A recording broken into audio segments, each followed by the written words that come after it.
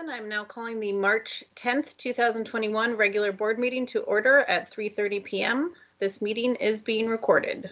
We would like to acknowledge that we are on the ancestral lands and traditional territories of the Puget Sound Coast Salish people. Ms. Wilson-Jones, the roll call, please. Director DeWolf. Present. Director Harris. Director Harris. It doesn't look like she's on the line yet. Director Hersey. Here. Director Rankin. Here. Director Rivera-Smith.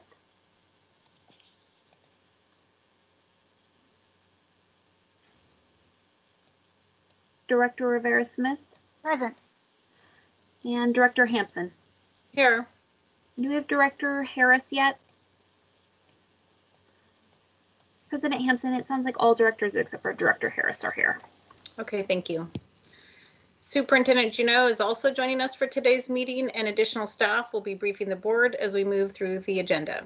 As we begin this meeting, I would also like to welcome Fatima Garcia, who is joining us as the student representative from Cleveland High School. We will be hearing from Fatima later in the meeting, as well as fellow Cleveland High School student Nia Dabney, who will be leading off our testimony list. This meeting is being held remotely, consistent with the governor's proclamation and on open public meetings. The public is being provided remote access today by phone and through SPS TV by broadcast and streaming on YouTube. To facilitate this meeting, I will ask all participants to ensure you are muted when you are not speaking. Staff may be muting participants to address feedback and ensure we can hear directors and staff. I will now turn it over to Superintendent Juneau for her comments.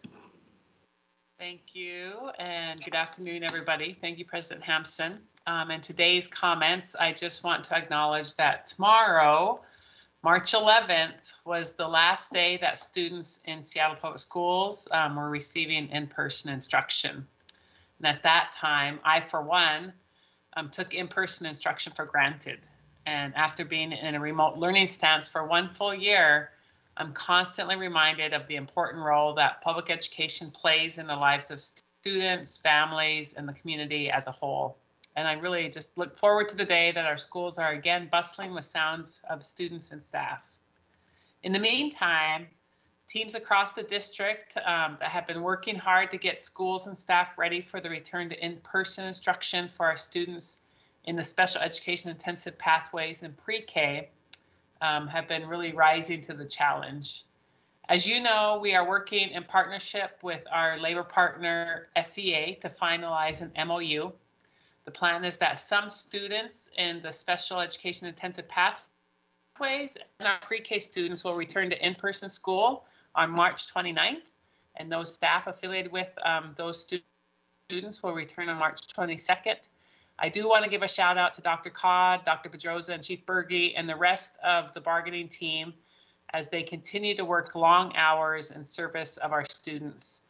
They continue to be at the table, even as we speak, with SEA so that we can start returning to schools. And if people are interested in our in-person plans, including our health and safety protocols, our top 10 list of things families need to know, videos on mask wearing, and so much more, it is all on our website. We'll continue to roll information out as it gets developed.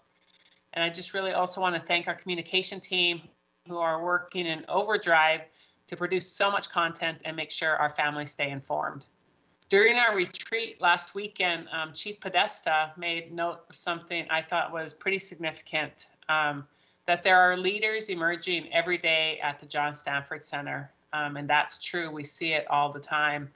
We have so many staff stepping up to do big things and small things that really are making a difference. And although we're in the midst of navigating a global pandemic, our staff have been keeping their ever-shifting work going. Teams continue to collaborate, so our strategic plan focus is not lost. And so much is being lifted on a daily basis. I'm just really thankful for our staff never losing sight of what's important and doing everything they can in service of families and students. Small cabinet, and I would like to give a special shout out to the following staff: Fred Griffin, Chris Dillon, Stu Larimore, They led preparing our buildings, including all those HVAC checks, and established the cleaning protocols. Mike Wells and Benjamin Coulter from Safety and Security stepped up time and time again to help with walkthroughs. They were delivering supplies last time I was at John Stanford, putting up signs in schools, and all the things that had to take place. Hunter Maltese, Ellen Reyes, and First Student brought back yellow bus transportation and developed all kinds of routes for students. The special education and early learning staff, they've worked so hard at collaboration and coordinating throughout this uncertain time, even down to making individual calls to families so they understood what was actually happening. The contingency planning team, who had to uplift things so quickly and pivot their work streams in preparation for this week. Audrey Kearns, Devin Cabanilla, Antoinette Harrison, Marcel Hauser, Rivka Burston-Stern, and Natalie Williams. And again, thanks to our athletics department for lifting up the Metro League on February 22nd. It's really great to see kids out there playing sports and being happy about it. Our preschool team, who created preschool activities and lessons for our youngest learners. Thank you, Tisha Crumley, Sharon Geary, and Angie Swartz. Preschool operations, Michelle Flanell and Pam Goldfine. Cashel Toner, for her leadership charge for remote learning and planning for returning in person.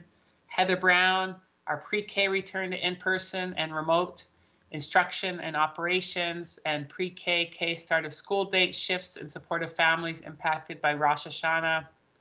Thank you to the teams who did school walkthroughs this week, including Richard Stout, Fernando Luna, and Trina Sturck, who supported the labor and industry visits. That went really well. Mary Sue Heffernan, Meg Carlson, John McDonough, and Jill Eckert for their work in health and safety and helping with case tracking and PPE distribution. Pat Sander and Carrie Nicholson, Mary Wong, Shauna Adelman, and Sharon Mieta for their help with re-entry and safety protocols. Our elementary directors of schools for walking through and preparing those 42 school sites this week. And as always, the risk of giving gratitude and shout outs is that we will miss someone, and we miss so many. But the ones I mentioned are representative of all of our staff. And please know that all district staff are working hard to ensure schools and staff are ready for students to return for in-person instruction. And people can continue to stay informed of our progress by checking out our website. And just thank you. Grateful to be here and grateful for all of you. Thanks so much.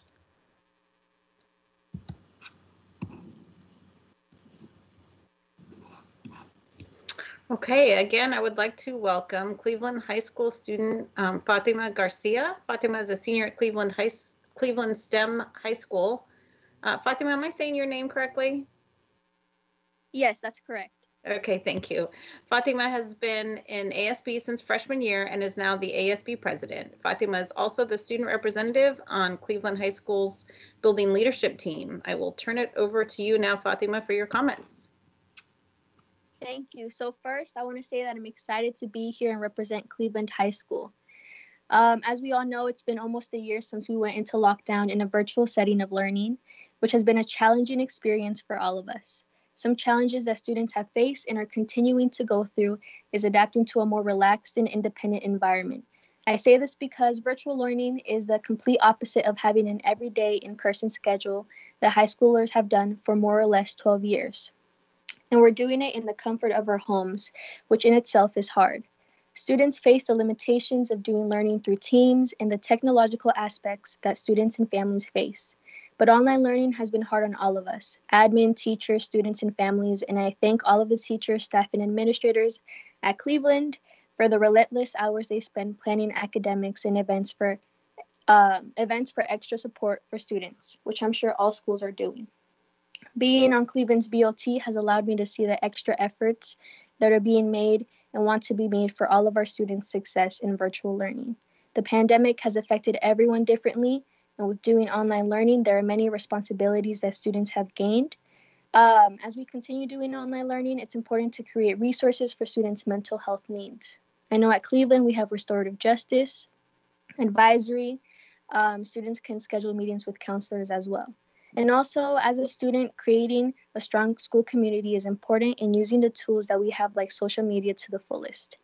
As a senior, it's been hard doing college applications on my own, but our counselors have done drop-in sessions for FAFSA and WAFSA help, virtual alumni student panels, and resources and opportunities that are always being sent through email, which has made planning for post-high school education easier. As plans begin to be made for next school year, whether it's online or in person, making sure there are resources created so that the transition can be smooth and all students have the tools for success. Thank you. Thank you so much. And please feel free to speak up at any point during our sessions if you have any comments or questions. Okay, we've now reached the consent portion of today's agenda. May I have a motion for the consent agenda? Yes, I move for approval of the consent agenda. Second. This has been moved by Director Hersey. Approval of the consent agenda has been moved by Director Hersey and seconded by Director Rivera-Smith. Do directors have any items they would like to remove from the consent agenda? Seeing none, all those in favor of the consent agenda signify by saying aye. Aye. Aye. Aye. Aye. Those opposed? The consent agenda has passed unanimously.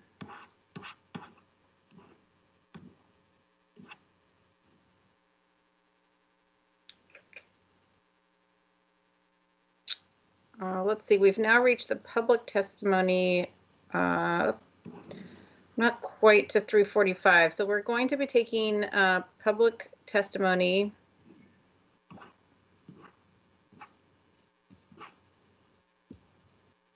Let me actually use these next 3 minutes. Would any directors like to give their committee reports while we, in order to get us past that 3:45 mark to begin our public testimony?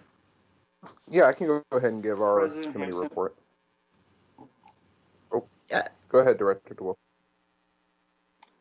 Sorry, Director Hersey. Mine is just to say our operations committee meeting is tomorrow.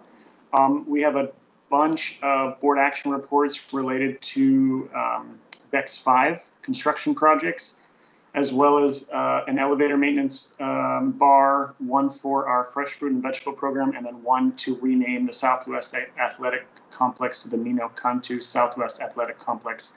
And that's our schedule is packed tomorrow with construction bars, so it is just that if people want to attend. Okay, thank you. Director Hersey?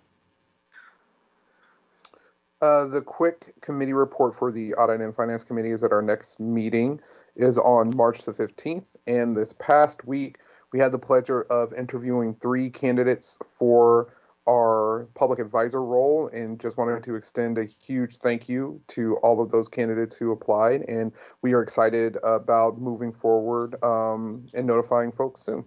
So thank you very much. We'll see you next week. Okay, any other directors want to Yeah. give? Yep. I can give mine pretty brief since we also are in the cycle where the next student services curriculum and instruction meeting is next week on Tuesday at 4:30. And we'll have an update on the isolation and restraint policy, among some other things. We had an ethics studies work session. Was that just last week? Time is moving in very bizarre ways right now. And that, for folks who weren't able to join that, that wasn't a one and done kind of thing. We'll have more parts as that work progresses, and staffing around that comes together. So that's exciting. And we'll be receiving more updates on that also through committee, although I don't think next week, but yeah, we're trying to keep focused on the stuff that needs to happen now, going towards the plan for that's due to the state in June, and then in planning for fall too. That's pretty much it. Tuesday at 4:30. Okay, and the executive committee, I'm sorry, let me just note that Director Harris joined us at 3:32 p.m. And executive committee meets similarly to the other committees, hasn't met since we last met, so we meet next week on the 17th. We will be discussing a number of planning topics, including our process for approach to planning for next year. And I don't know that there's anything else particularly notable on the agenda. That certainly is plenty. We meet at 8 a.m. Okay. President Hampson, can I add one more thing? Yes. Thank you. I was going to mention it in board comments, but it actually is more appropriate right now in committee comments.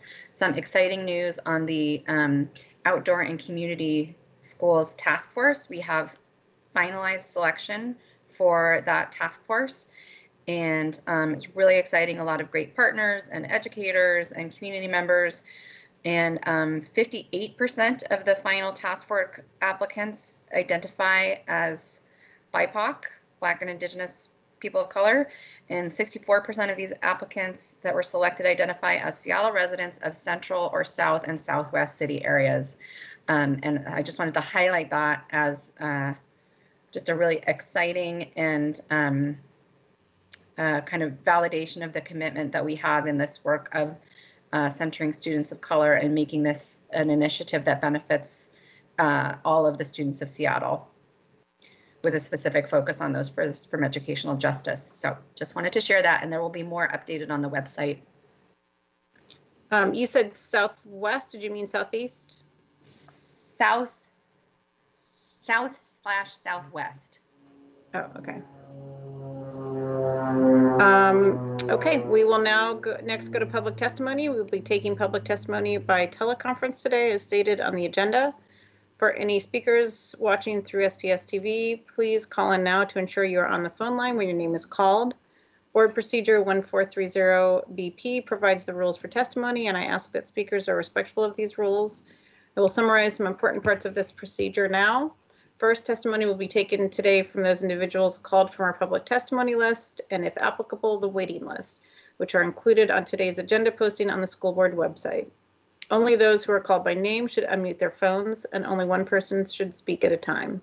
Speakers from the list may cede their time to another person when the listed speaker's name is called. The total amount exceeds 2 minutes for the combined number of speakers, and time will not be restarted after the new speaker begins. In order to maximize opportunities for others to address the board, each speaker is allowed only one speaking slot per meeting. If a speaker cedes time to a later speaker on the testimony list or waiting list, the person to whom time was ceded will not be called to provide testimony again later in the meeting, as there is only one speaking slot per person. Those who do not wish to have time ceded to them may decline and retain their place on the testimony or wait list. Finally, the majority of the speaker's time should be spent on the topic they have indicated they wish to speak about. Ms. Wilson-Jones will read off the testimony speakers. Thank you, President Hampson.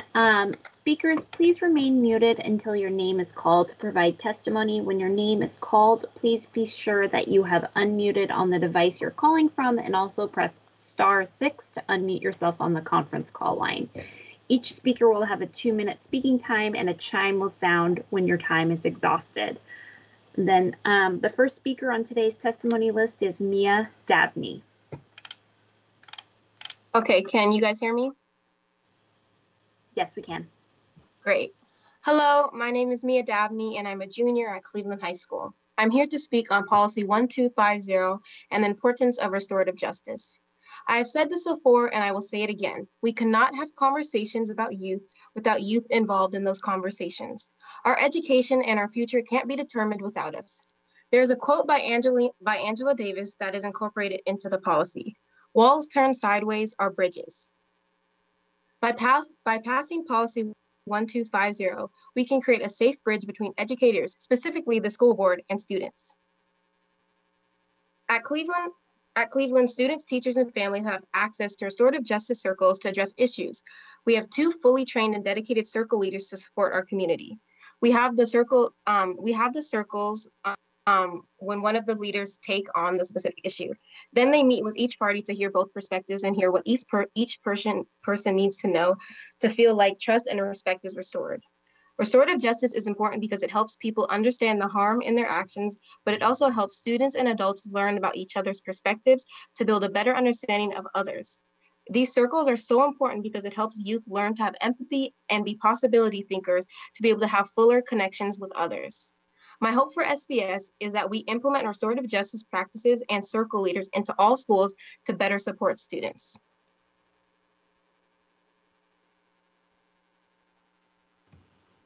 Thank you so much. Ms. Wilson-Jones? The next speaker is Eric Anthony Sousa Ponce. Hi, my name is Eric Anthony Sousa Ponce. I use he, him pronouns, and I am a senior at Ballard High School. At Ballard High School, I am the co-president of Students and Teachers Against Racism, and I am also a representative of the NAACP Youth Council. I'm testifying today on behalf of Policy 1250, which is to get Black and Brown youth on the school board. I'm going to start off with some statistical information here. In the state of Washington, Black and Brown youth make up 47% of the students in the state. That means that nearly half of the students in the state of Washington are students of color. Meanwhile, 89% of the teachers in the state of Washington are white. That means that only 1 in every 10 teachers is a teacher of color. The school board represents all students and teachers and seeks to make the best environment possible for everyone. But the only consistent input from Black and Brown youth, who make up half of the students in the state, come from outside organizations, such as the NAACP Youth Council, who I am presenting for today. It would be much more beneficial for all parties involved if the students of color could have a more active and consistent voice in the school board to help make these difficult decisions that will have a drastic impact on us. This is why we need Black and Brown youth on the school board. Thank you. Thank you. The next speaker is Leah Scott. Leah Scott. Hi everyone, my name is Leah Scott and I'm a senior at Roosevelt High School. I'm also the student president of North Seattle College via Running Start. I'll be advocating for the passing of Policy 1250, which would allow students on the school board. When I think of all the reasons this policy should be passed, 2 main things come to mind. First, involving us looking at the current situation that we are in. Students, teachers, administrative leaders are all stuck in this online work environment. From my perspective as a student, meetings are filled with cameras off, muted, and barely chatting. We need to be innovative and bold with how we engage our students in the classroom, especially in these uncertain times. Having a student perspective in the room where real change happens in our school district is essential and allows us to make a school district that is heavily catered to what students want and need, which is how it should be.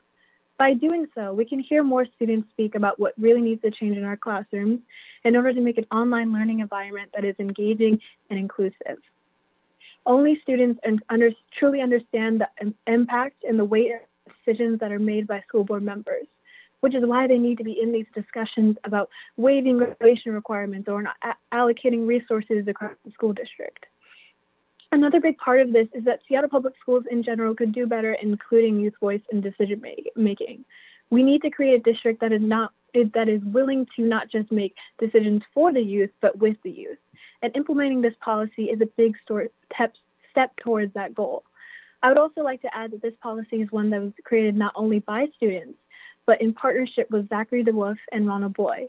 We went to every single school board member individually and got feedback from them. This policy is one that symbolizes the beautiful partnership between students and adults. I believe that as a community, we should recognize that beauty and honor it by passing this policy. Thank you. Thank you. Ms. Wilson-Jones? Next is Chris Jackins.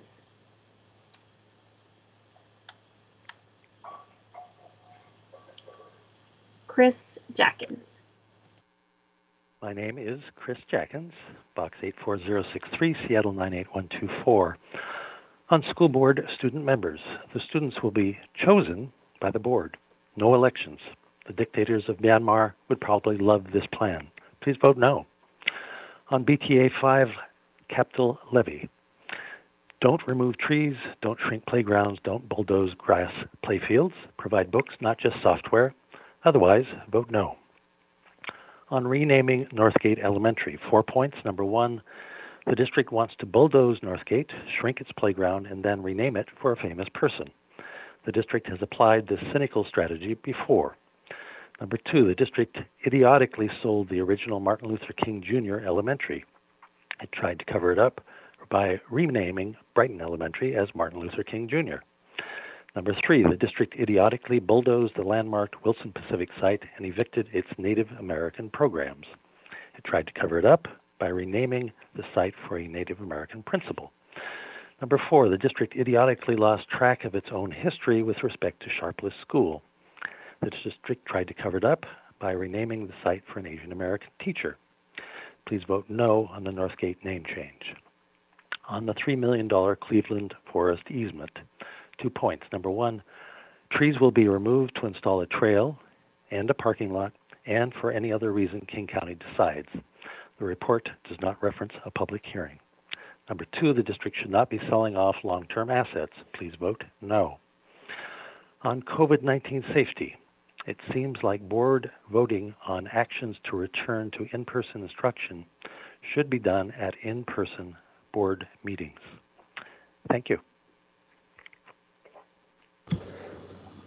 Thank you, Ms. Wilson-Jones. Next is Sean Alice Hubbard. Sean Alice Hubbard. My name is Sean Hubbard. I'm a neighbor and graduate of Northgate Elementary School. Most of what I have to say is in the letters I recently submitted to you. As you see in the signed letter, other graduates and neighbors have joined me in asking that our school's Northgate name be retained. We should have been included in the discussion. We would like to keep our Northgate name, period. This is an argument for something and not against a particular name.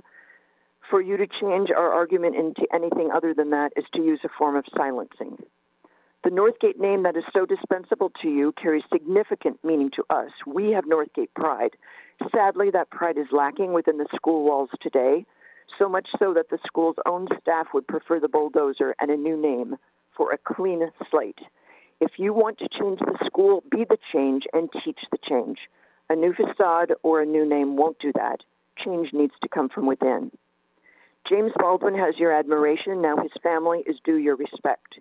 You say you attempted to contact them, but the Baldwin family is notorious for saying no to any usage rights, and the fact that you had planned to proceed without their permission is not right. I asked them because they are owed this common courtesy. As you will read in the documents, this is their reply. With regard to the school and naming it after Mr. Baldwin, we have received similar requests in the past and have respectfully declined. Respectfully declined is their very polite way of saying no. Please show your respect to James Baldwin and his family by not naming our school or any school after him. There are many more meaningful ways to honor him. Teach the children his words, the ideas behind them, and how to live his principles. And we ask you to keep our school, but make it better, and keep the Northgate name, but make it proud again. Thank you. Ms. Wilson-Jones. Next is Scott Mayer. Scott Mayer.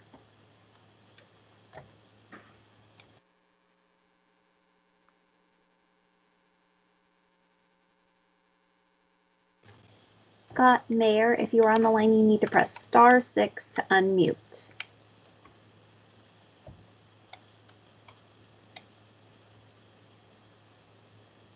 Scott Hello. Mayer. Go ahead, Scott. Yeah. Thank you very much. My name's Scott Mayer. I just recently became aware of the plans for renaming Northgate Elementary School, and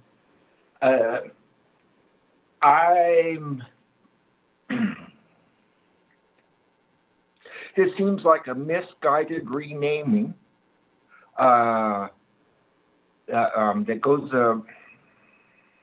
sorry for not being more articulate about this, a little bit of stage fright. Because one of the primary reasons that they say they want to rename it is because it has, over the years, gotten a bad reputation. That's how it's put in what I read of the support letters. And as a neighbor, I never thought that. That I think it addresses a population of first-generation Americans, and so they have a difficult challenge. And I've always thought that from the outside, that it seemed like they do a very good job. So they already decided they were going to demolish the building, which for all the neighbors and all the students that have gone there, it's quite a price to pay. That essentially saying your school was bad, and so we're getting rid of it. So that's all their memories. Okay, so they're building a new school, giving a new name, and essentially completing the pretending like that never happened, as I understand it. And it seems that's quite a collateral damage that they're doing to all the residents up to this point. They've gone to that, the students, they've gone to it there, and their parents. If you think back on that's how you reflect on your school, it's probably with pride. I think a better Northgate School. It would accomplish a lot rather than completely eliminating its history. Thank you, Ms. Wilson-Jones.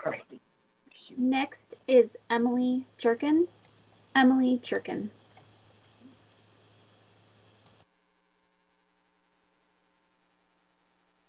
My name is Emily Churkin. Tomorrow marks 1 year that thousands of children have been learning remotely in Seattle. I am astonished that after a year, this body has been unable to figure out a viable solution to get children back in person in some capacity. Focusing on issues like renaming schools or clean energy resolutions 40 years from now is like being on the Titanic and deciding to change the tablecloths in the dining room. I'm disgusted by the lack of leadership in this district. You ask teachers to return to the classrooms, which I support with CDC measures safely implemented, but how convenient for you to continue to meet remotely. If these meetings were held in person, frustrated constituents would fill the room and you would be forced to face them. The district asks for feedback on a new website, but has not yet surveyed families of 2 through 12th graders about parents' intent to send kids back. For the fall, I presume, since I have no confidence that these children will be returning to classrooms before then. How are families supposed to plan for this? Outdoor learning in a city like Seattle should be a no-brainer. Yet teachers who applied to be on the Outdoor Education Committee in October only recently were informed that committee members were not yet determined. This is appalling. Your outdoor learning resolution in August has still not established a functioning committee in March, 7 months later. I have testified now 3 times in the past 6 months about my concerns relating to FERPA. On January 21st, I sent a letter requesting a copy of my son's education records pursuant to FERPA, including but not limited to Google Classroom and Schoology. On January 28th, District Council responded saying they do not consider the records defined below to be education records. Please help me understand. How are these not considered educational records when these are providers contracted by the school to provide educational services? I replied on February 1st with this very question and have yet to receive a response, so I am putting it here on the record. Until I hear otherwise, I can only assume the district is in violation of FERPA. Thank you. Ms. Wilson-Jones. Next is Dr. Fiona Goodchild. Dr. Fiona Goodchild.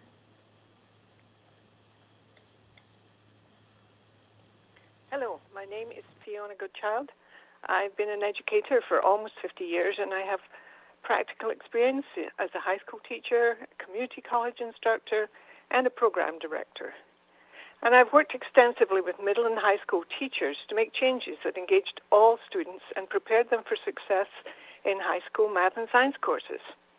This project, the Science Partnership for School Innovation, worked well to improve student performance in Central California, and was one of the reasons I received a Presidential Award for Excellence in Mentoring, Science, Engineering, and Math. That was in 2002. So I have experience with the value of education for students from disadvantaged families. And I'm astonished that the Seattle School Board is failing these very students by closing schools. The impacts I will now discuss were documented in an article by Nicholas Kristof in the New York Times on February 25th. Closing schools widens the economic and racial gap as underserved students fall further behind. Many have essentially disappeared as they no longer log in for classes. Some have no internet access or the support needed to help them complete online assignments. Dropouts are increasing, and this will mean a lack of educated workers in this community for years to come. And right now, I do not have the time to talk about the family despair and destruction that these closed schools are causing. Of course, private schools are open to offer more advantage to the privileged, and even cash-strapped parochial schools are providing personal contact. Why not Seattle Public Schools? You're failing to prioritize students and need to reopen schools as soon as possible. Thank you. Ms. Wilson-Jones. Next is Todd Sawicki. Todd Sawicki. Yeah, the next person, sorry.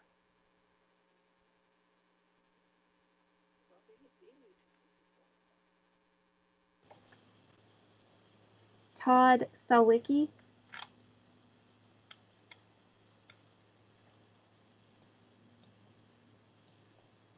Todd, if you're on the line, you need to press *6 to unmute.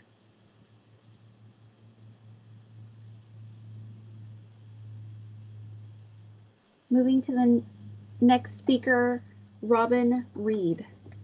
Robin Reed. Hello, my name is Robin Reed. I am the parent of a 6th grader. I am asking the board and the district to lay out a timeline for bringing back all students to in-person instruction at least part-time this year. A return this year would let students begin learning how to function in a greatly altered school environment. It would allow teachers, families, and administrators to identify the systems that work and those that need improvement over the summer. It would provide an invaluable jump start on the hard work that we will all need to do to return to in-person classes, rather than pushing all that off and having students back in September who haven't been in a school building in 18 months. Most importantly, it would begin to give our kids a glimpse of normalcy again, the chance to see friends, the chance to make friends, the chance to learn from a teacher in person, the chance to socialize and play and receive services in a setting expressly designed for them, the chance to, as much as possible, be normal kids again. I come to you as the parent of a 6th grader who really struggled at Eckstein Middle School this year. Online school for him was work, stress, and a demand for focus for hours every day, with absolutely none of the interaction, spontaneity, or fun of in-person school. Despite his efforts, ours, and his teachers, it has been a disaster. I sincerely worry that he will never want to learn again. We withdrew him from Seattle Public Schools 2 weeks ago, and we're not alone. Just in September, over 400 students in kindergarten through 12th grade have left Seattle Public Schools. The highest percentage has been students in 6th grade and 9th grade, the transition years. We can start bringing students back in person safely now, just like every large school district in America. Why would we possibly wait another 6 months to get our kids back to a setting where they can see and interact with each other? We owe it to them to do it as soon as we possibly safely can. And if that means just a few weeks this year, that's still vastly better than not even trying. Thank you. Ms. Wilson-Jones. Next is Anne Goodchild. Anne Goodchild.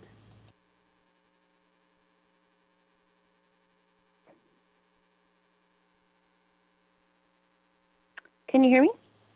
Yes. Great. I'd like to ask that you work with a greater sense of urgency and transparency regarding the return of students to classrooms, so as to address the multiple educational and public health crises created by a year of online instruction. I'd like to call your attention to a letter written this week on behalf of the Washington chapter of the American Academy of Pediatrics to Governor Inslee, and I quote, "Children are suffering, and in many cases, the harm may be irreparable. For developing kindergartners or adolescents who attempt suicide, for many Washington children, keeping them out of school any longer will result in gaps to their educational attainment, which they may not be able to overcome in their lifetime. Schools provide essential time for children to be together, to socialize, and to develop emotionally, as well as food for hungry children and support for struggling families. We now have a public health crisis secondary to keeping kids out of school.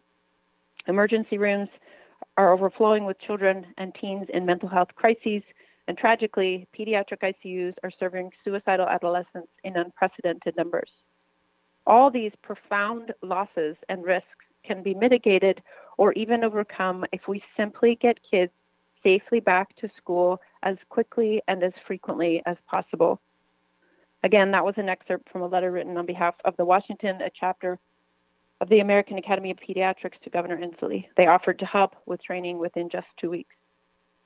This week, you again delayed a date for in-person instruction for preschool and intensive service pathways to March 29th, and can provide families with no expectations for when any other students will return to the classroom. As a parent of 2 Seattle Public Schools high school students, I have no idea what the timeline is for decision-making or what the fall will look like for my children. I have no idea when you will tell me what to expect. You repeatedly claim to be working in the best interest of students, and your mission statement maintains that you are committed to ensuring equitable access, closing the opportunity gaps, and excellence in education for every student. Yet every day you fail to bring students back, you are exacerbating the very inequities you were elected to address. Thank you. Ms. Wilson-Jones? Next is Anya Sousa Ponce.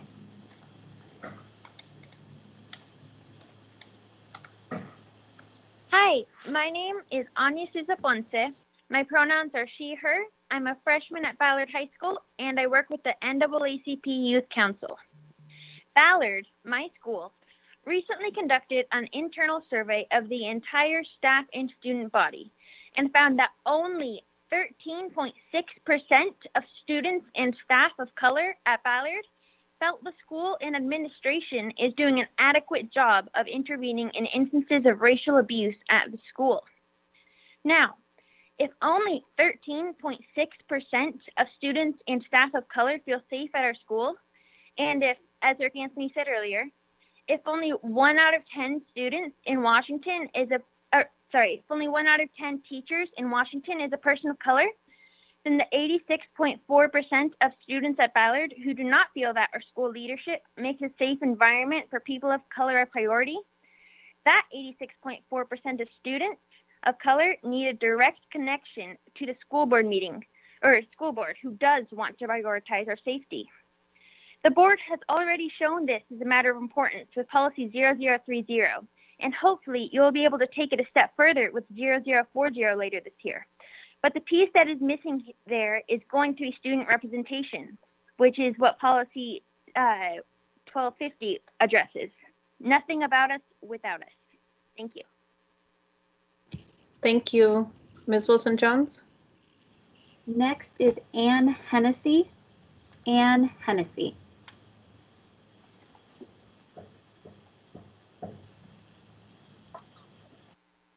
Can you hear me? Yes. Yes. Yes. Okay. Yes, my name is Ann Hennessy, and I am speaking today about reopening schools. I have actually sent this in an email both to the school board and to SEA. Have not received a response, but would like to read this here. I'm the parent of a 3rd grader in this district with a 5-year-old ready to start kindergarten in the fall. I support public education. I support unions and the right to collective bargaining. I'm writing to express my extreme frustration with the inaction, lack of urgency, and ability to find agreement between the union and the school district. Like many parents, I stood behind the push to get educators and SPS employees vaccinated, even ahead of other essential workers like my own daycare provider who had never closed her doors during this pandemic. It was the right thing to do for our community as a whole. To see day after day no sign of compromise and very minimal movement is infuriating. You claim to have the best interests of our children in mind, but every week of remote school, I see more and more children literally disappear from my child's class. I see my own child losing interest in school, flipping in subjects where she had once been strong, and the amount of engagement with our school community decline each week.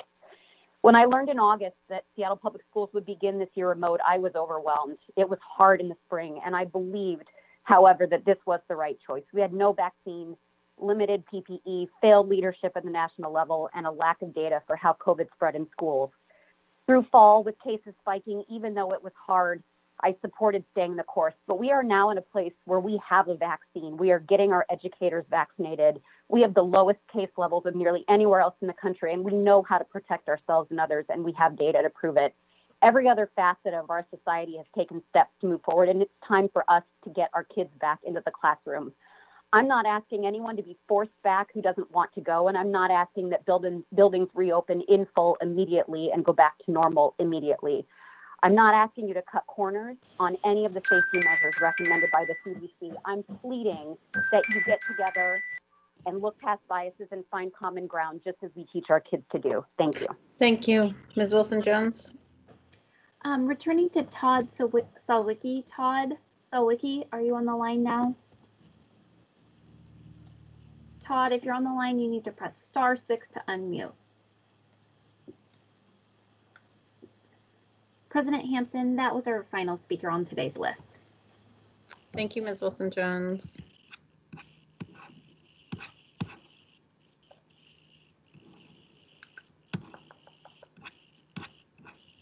Okay, we now move to the action items on today's agenda. We will move now to action item number 1, a motion to adopt board policy number 1250, school board student members, and amend board policy number 1240, committees. May I have a motion for this item?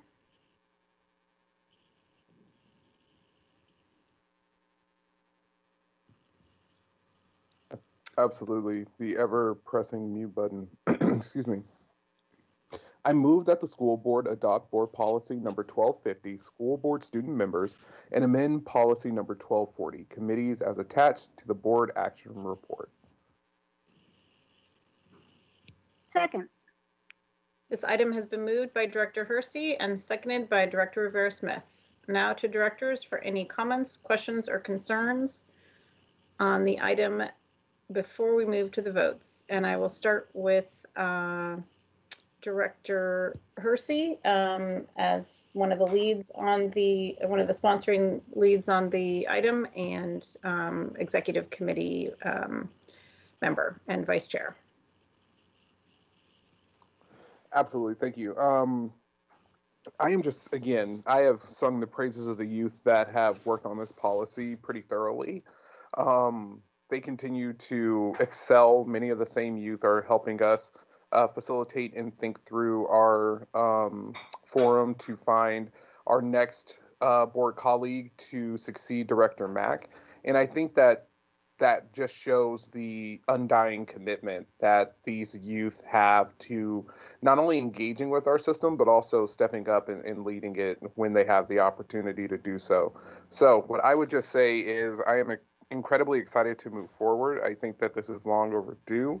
And I will turn it over to the next director, but very excited and very, very hopeful that this passes tonight.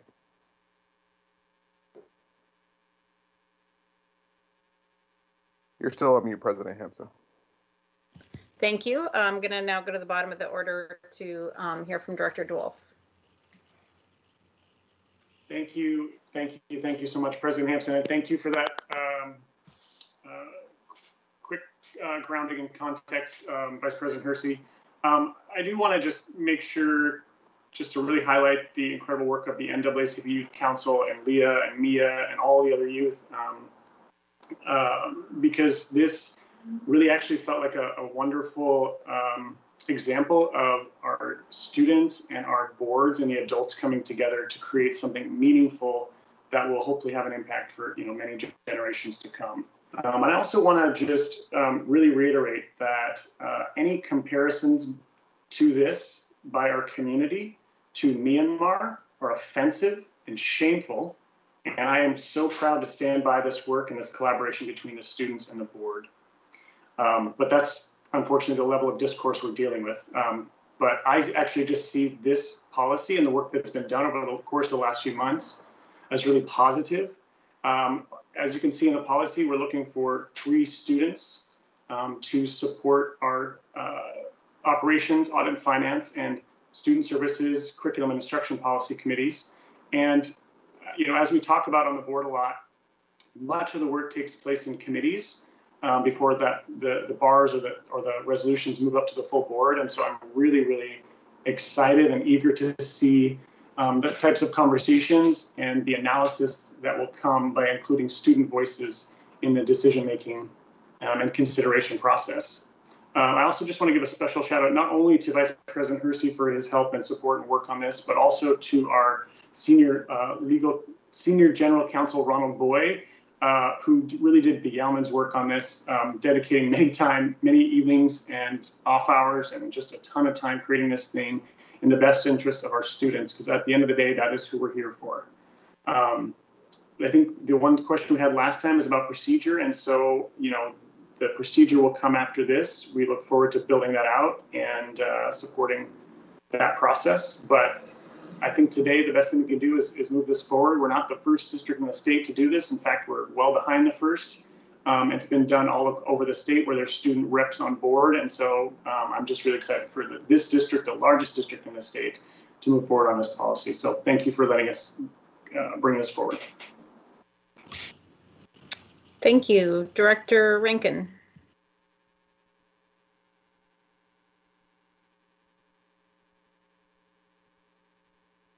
Director Rankin? Sorry. Yep. Can you hear me? Yes. Okay. Sorry. Anyway, doesn't matter. I do not have any questions. I am really grateful to the work of my colleagues and of the students especially. And in connection with what Director DeWolf mentioned, the not having students vote, there is a process that will be followed that will be open to all students of the I think it's juniors and seniors to apply, and a transparent process about how the students are selected. And the non-voting members, they're not serving as undemocratic representatives in any way.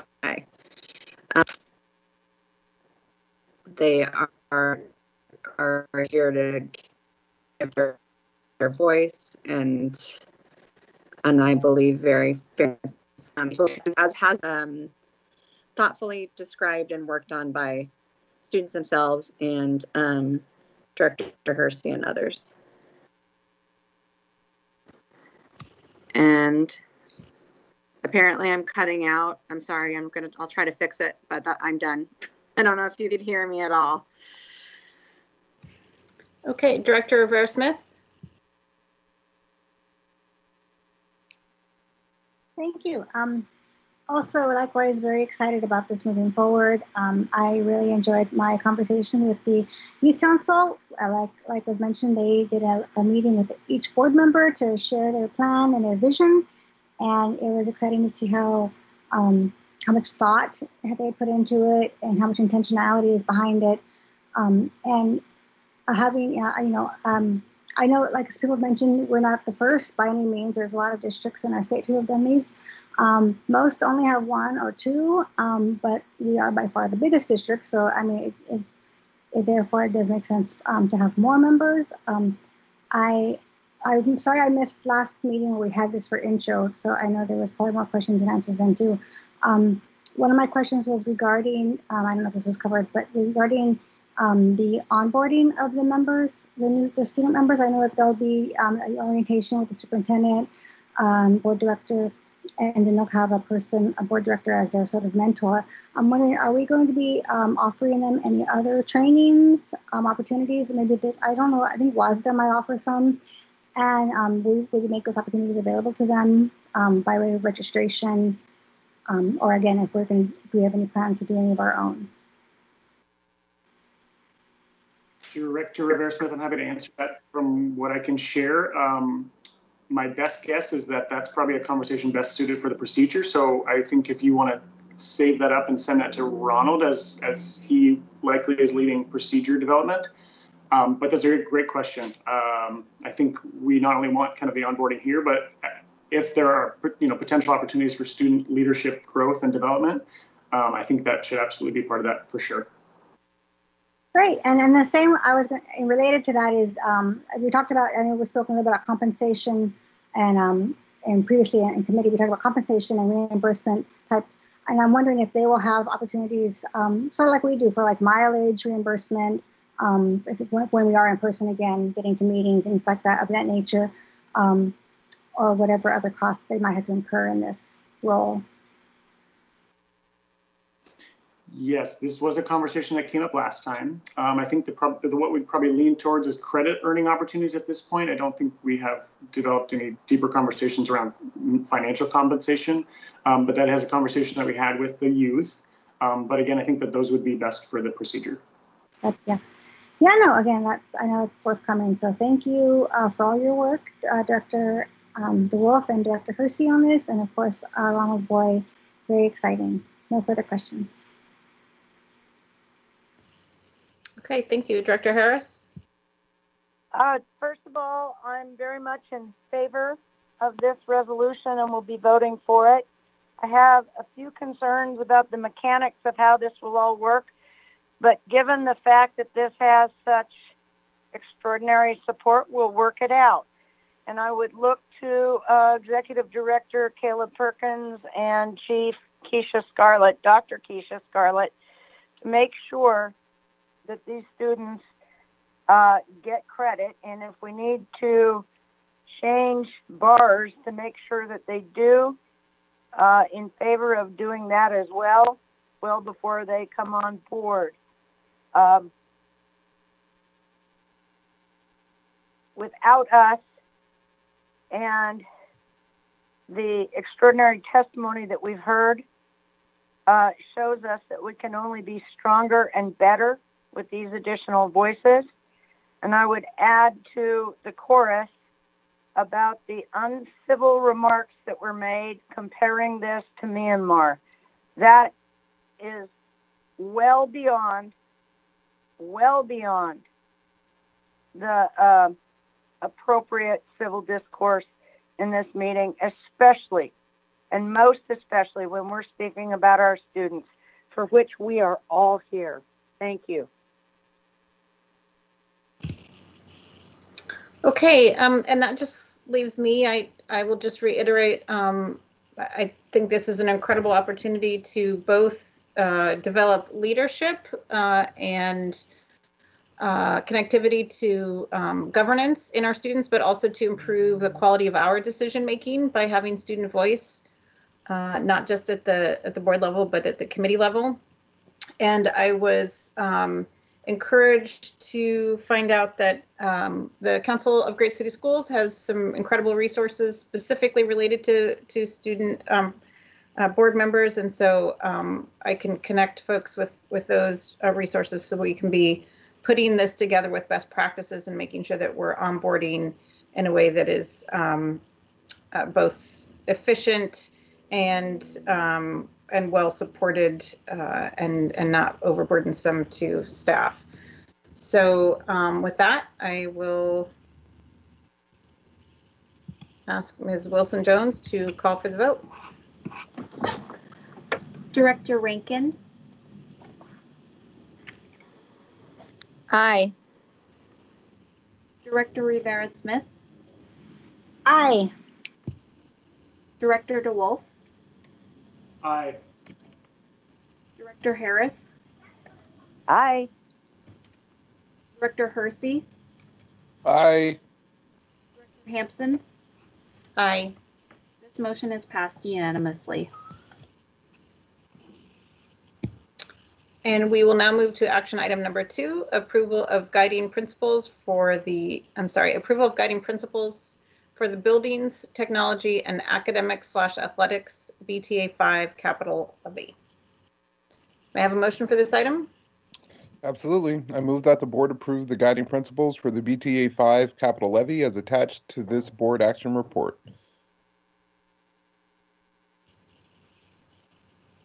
Second. This item has been moved by Vice President Hersey and seconded by Director Rivera Smith. Now to directors for any comments or questions before we move to the vote. And I will start with the Chair of Operations, Director DeWolf. Thank you, President Hampson. We don't have any updates from introduction, but I do want to just, as I have a second here to be on the record, just want to give my extreme gratitude not only to you, board directors and staff, for the initial development of this, but then also to our colleagues and partners at Seattle Education Association, Seattle Council PTSA, Principals Association of Seattle Schools, and the NAACP Youth Council for their support and collaboration on this as well. What you see today is the result of those conversations, and I'm really, really excited and proud where we landed on our principles. This is a really great practice we started with BEX 5. I'm excited to see this through, and I know that our capital projects team will be really grateful to have this to guide and shape their discussions in the development of the BTA 5 levy.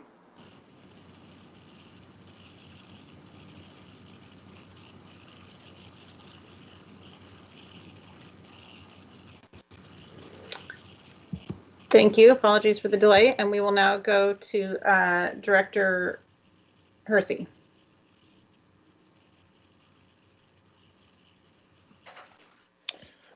Yep, I have no questions or comments. Ready to move forward. Director Harris? No questions. Thanks so much. Director Rivera Smith? No questions. Sorry, I'm turning on my camera there. No questions. Gratitude for all the work done on this. Director DeWolf, working with the students to bring in the touches of results we're looking for. So yeah, just gratitude, no questions. Thank you. Director Rankin? Okay, I know I was cutting out before, I guess, so I switched devices. Can you hear me? Yes. Okay, if it gets choppy again, I'll turn off my video. Maybe that'll help. I do what? It's a bit choppy again. Okay, I'm going to turn off my video. Can you hear me? Yes. Okay. No, I mean we've talked about this in committee and in introduction, and super grateful again to Director DeWolf and to staff for pushing this back a little bit to get input and feedback from various constituent groups.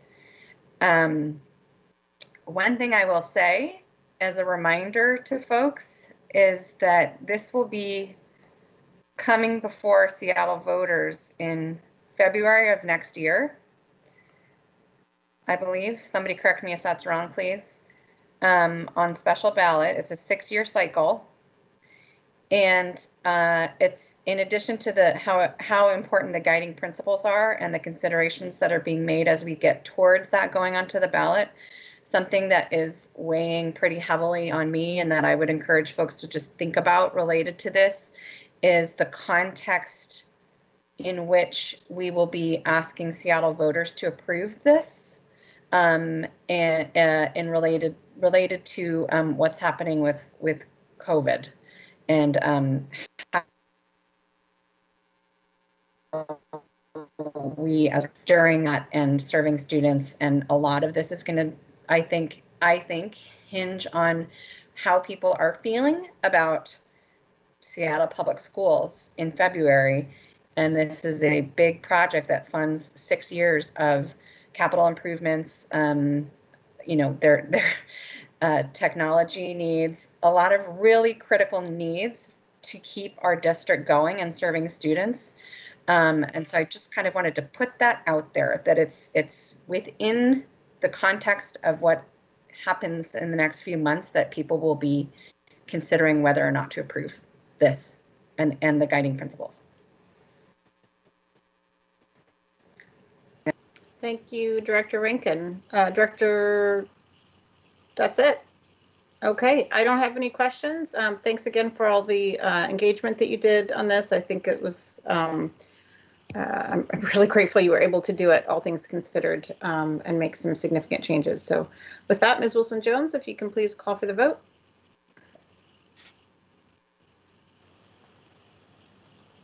Director Rivera-Smith. Aye. Director DeWolf. Aye.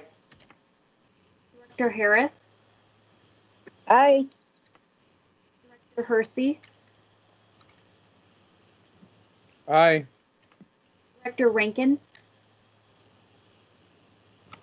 Aye. Director Hampson. Aye. This motion is passed unanimously. Thank you. We will now move to action item number 3, approval to rename Northgate Elementary School to James Baldwin Elementary School. May I have a motion for this item?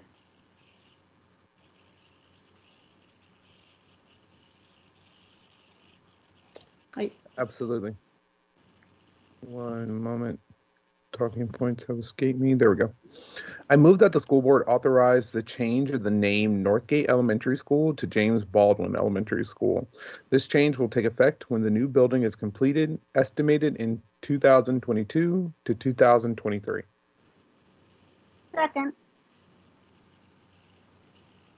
This item has been moved by Director Hersey and seconded by Director Rivera-Smith. This item has been updated since introduction. Chief Operations Officer Fred Podesta, I believe you will be briefing us on the update. Thank you, President Hampson.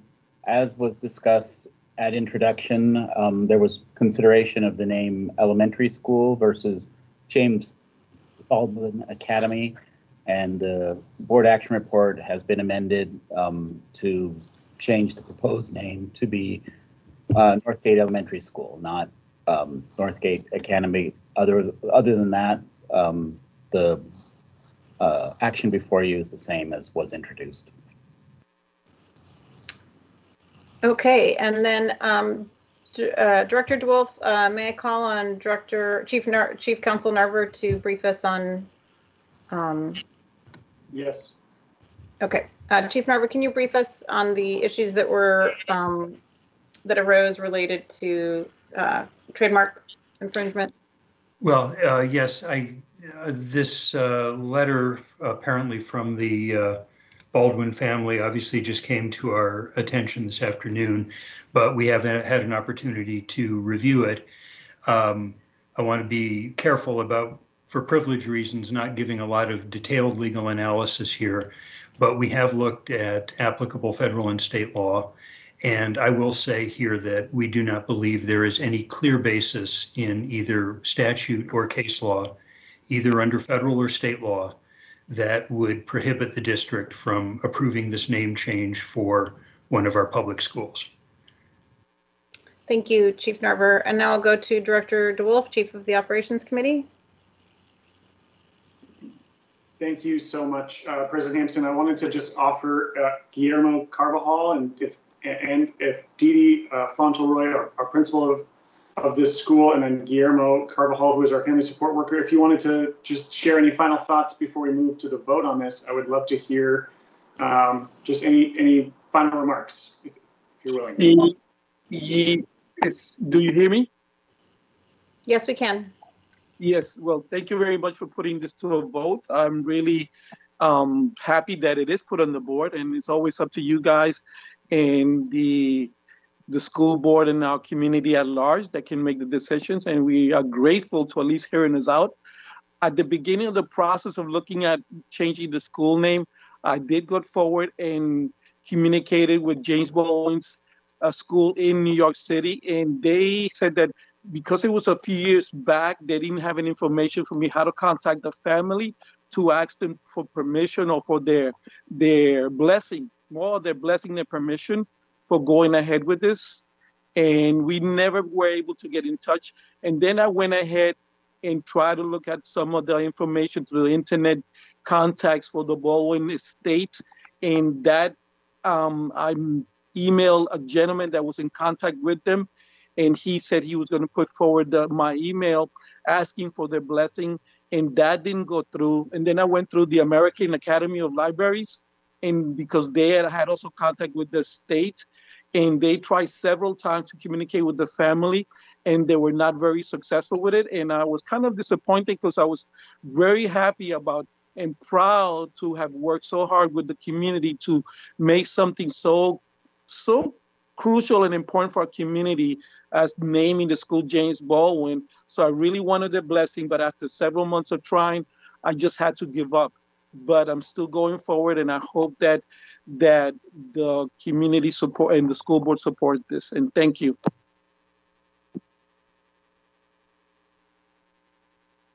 Thanks, Kira. Principal Fontoura?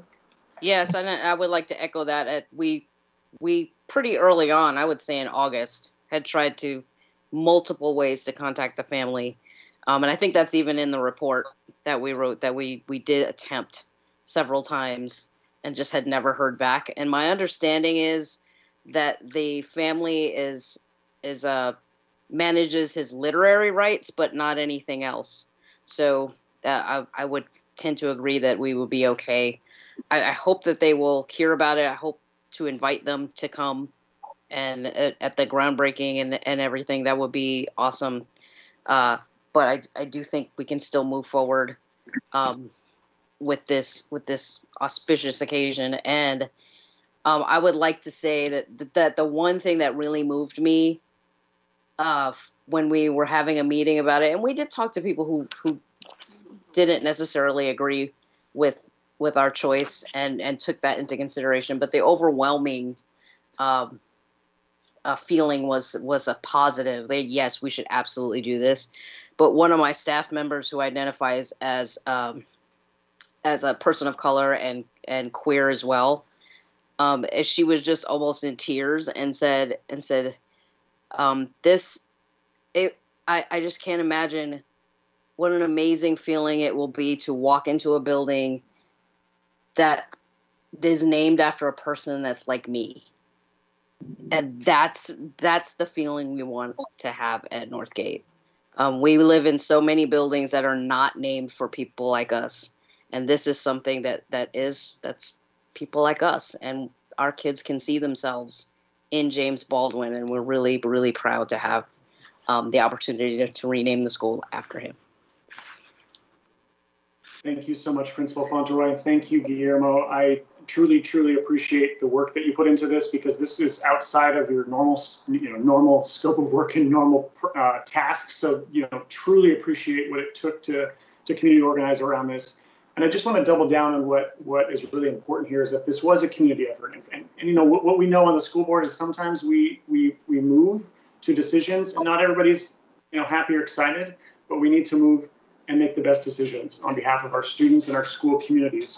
And so I just want to highlight some of the groups that not only did you do a great community engagement process, but you did also speak to community. You spoke to Haller Lake Community Club, the North Seattle Church, Somos Mujeres, Verity Credit Union, Missio Church. You had bilingual community engagement.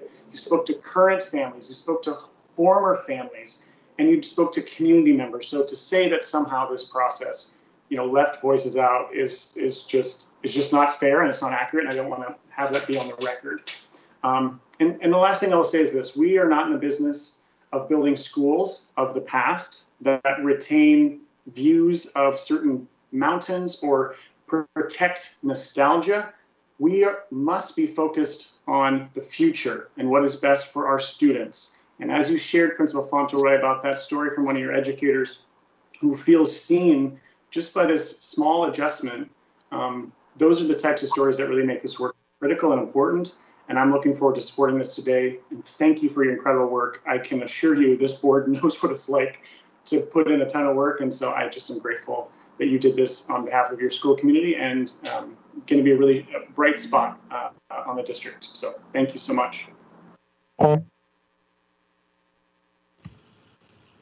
Okay, and now we'll go to starting with Director Hersey for comments and questions. I just want to appreciate all of the immense work that's gone into making this current moment possible. I think that as we step into, for many of us, or for many folks in our community, over the past year, there's been a racial awakening or a reckoning or whatever the operative word might be.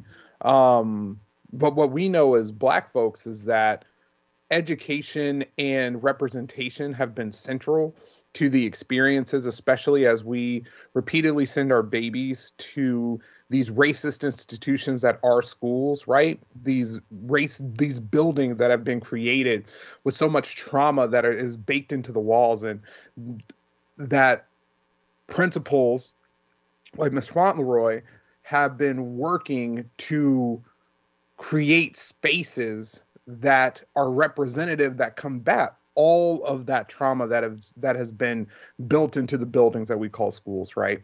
So with this opportunity to name a school after one of the most prolific writers within our history, as an educator and as a Black man, I find this as an opportunity that very seldom comes for us to do what I believe strongly is the right thing, and give the opportunity for this school to not lose any legacy, but to continue to create a legacy at the heart of which is really to serve students. And with this change, I believe strongly that we are stepping and leading our district into a direction to where we are not only targeting our young Black men, boys, our entire communities through a sense of targeting universalism only on paper and through policy, but we also need to do that within the monuments and the titles that we give the physical establishments that exist within our system. And that is the approach that it's going to take to undo the legacies of racism that are not only present in places like Seattle, but across our state and across our country. So I think that this is a bold move. I think that it's long overdue. And again, I'm just incredibly thankful for all of the work and the leadership from many of the folks who are on this call right now who have made this moment possible. I'm excited to move forward. Thank you. Okay, Director Harris. I will be voting for this. The leadership that has been displayed by Principal Fauntleroy, not just at this school, but at several others in her career, is exemplary. I am distressed, frankly, that members of the community waited until the last minute to send their negative regards, and have to say that too little too late for this director's vote, and I'm distressed by the tone and tenor of same. We got to move forward. We have to move forward and model what we want to see. And this name change is exactly that. Thank you so much.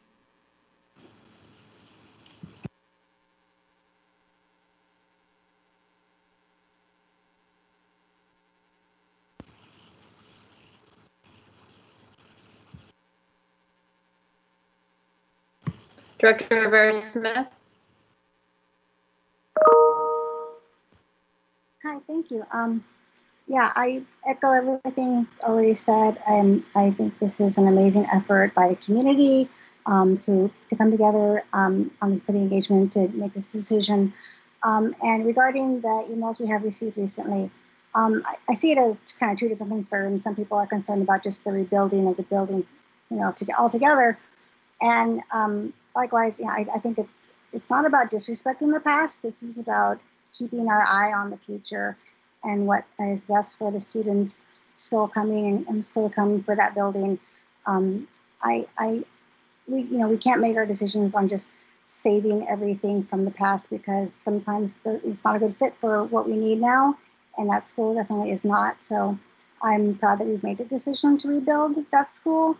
I do, empathize with the community who, are feeling a loss, and that's change. Change is scary for everybody, but it is necessary. And regarding the letter, this email that came, I'm wondering, can I ask? I don't know who's I'm asking. Whoever can give me the answer. Is this that we haven't verified it's a valid or haven't verified its authenticity, I guess, of the letter? that supposedly comes from the Baldwin estate or family. I just want to get clarity on where we are with that. So we have not, I don't know if Director Doyle, if you want to respond to that. I mean, I can tell you that it could very well be there's some names that seem relevant, but we don't know with 100% certainty that specific letter came from our state. Yeah, that's all we have. Okay. But I do want us to be consistent. I feel like if we're going to name schools after people, we do reach out to the families and connect. And so I'm not trying, again, I'm all for naming this James Baldwin Elementary, no doubt.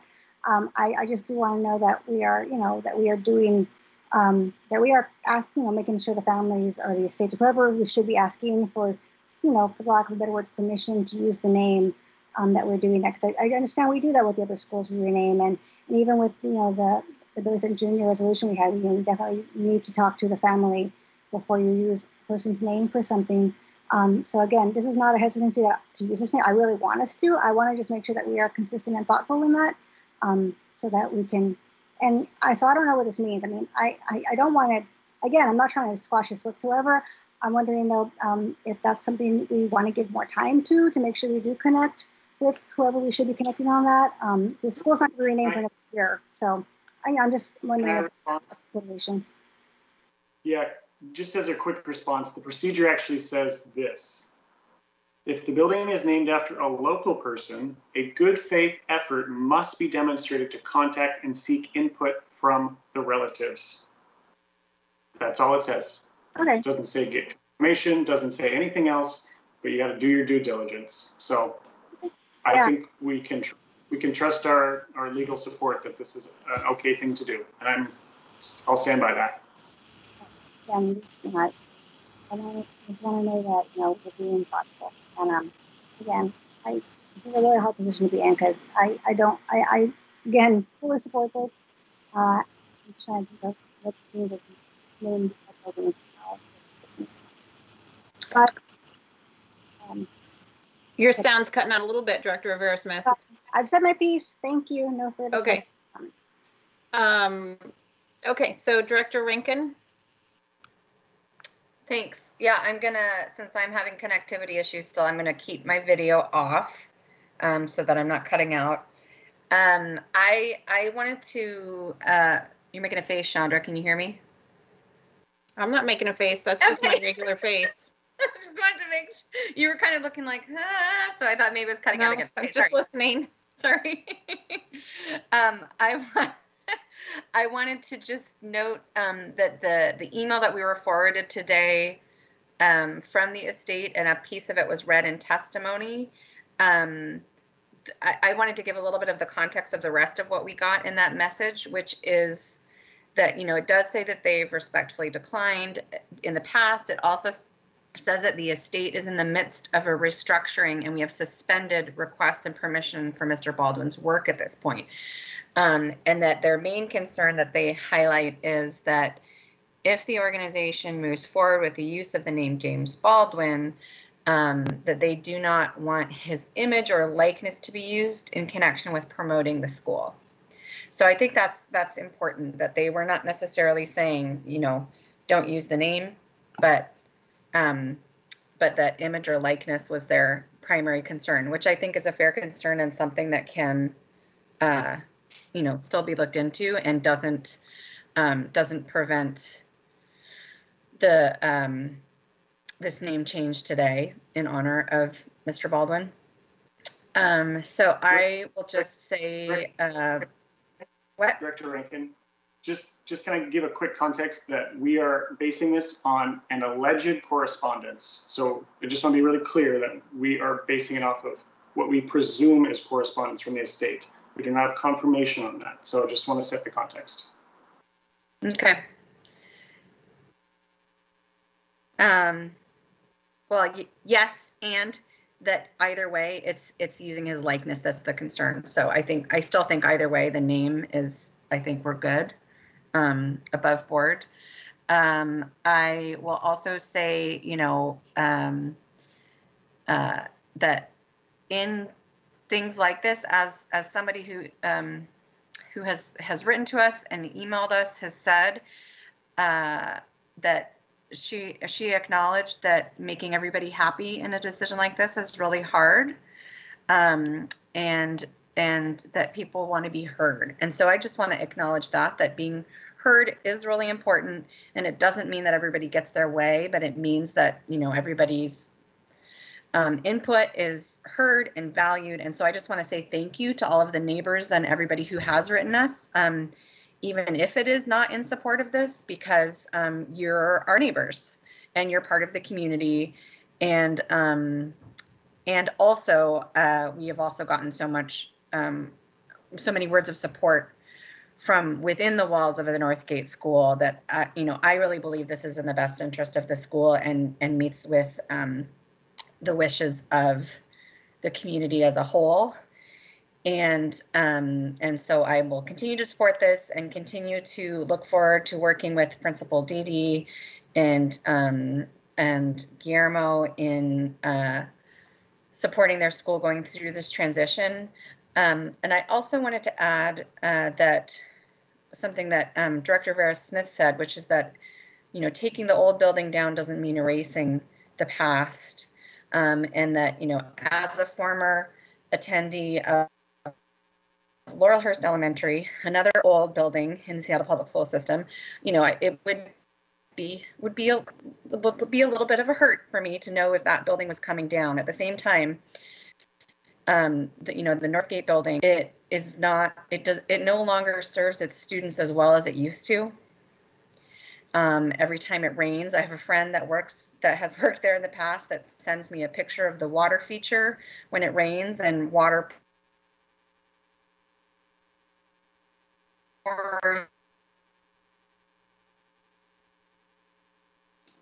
down, hard to regulate, just all kinds of things that make it so that I just want to make clear it's not an erasure of the past, but it's an opportunity. We have an opportunity to build better and move forward for our students in the community. And I feel really confident that they will continue to be good neighbors, and we want to continue to hear your concerns.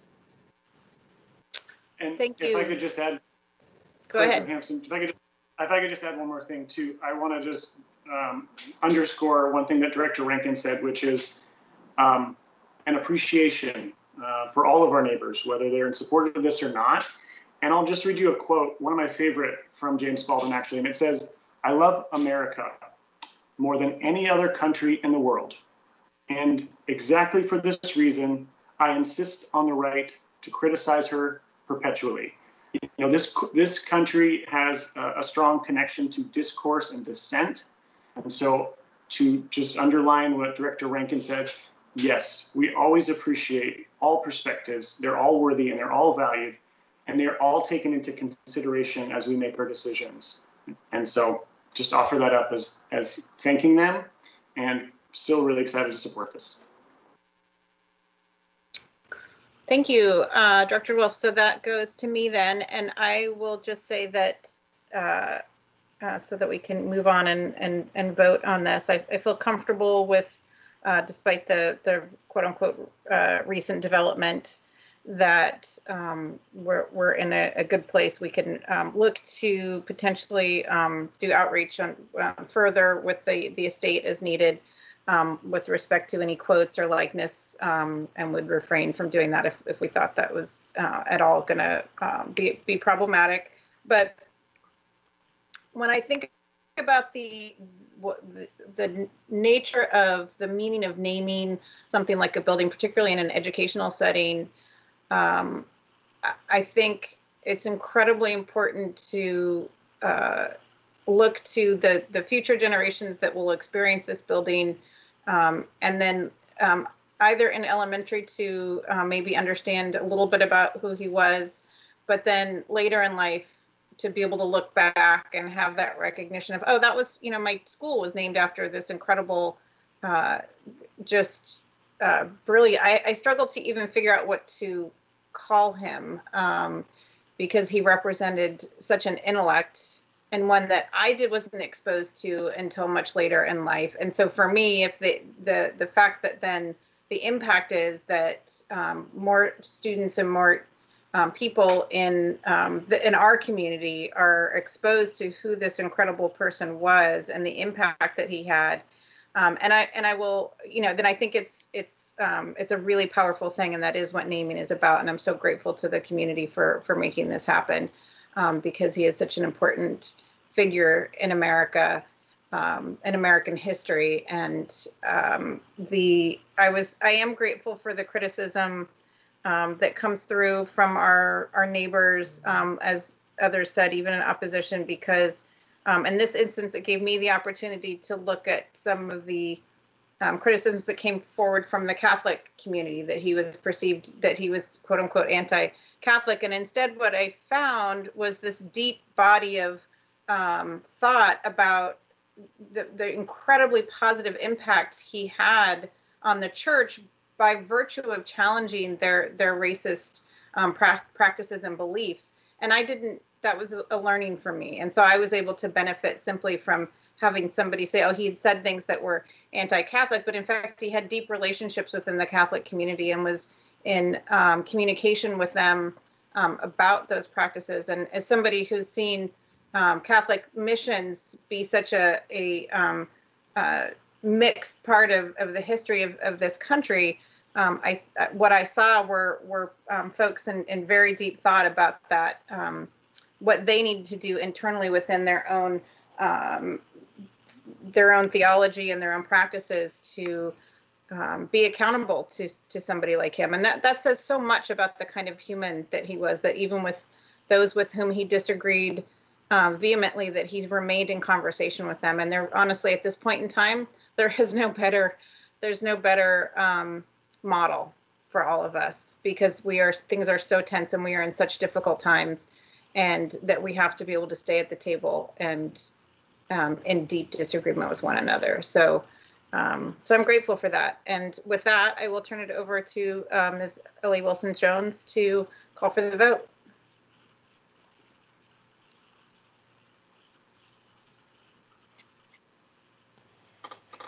Director DeWolf? Aye. Director Harris? Aye. Director Hersey? Aye. Director Rankin? Aye. Director Rivera-Smith? Aye. Director Hampson? Aye. This motion is passed unanimously. Congratulations, Northgate. Thank you, guys. Thank you. We're so very happy. I really, really appreciate it. Thanks for being here today. Thank you. And we will invite you to the celebration too. Please do. Please do.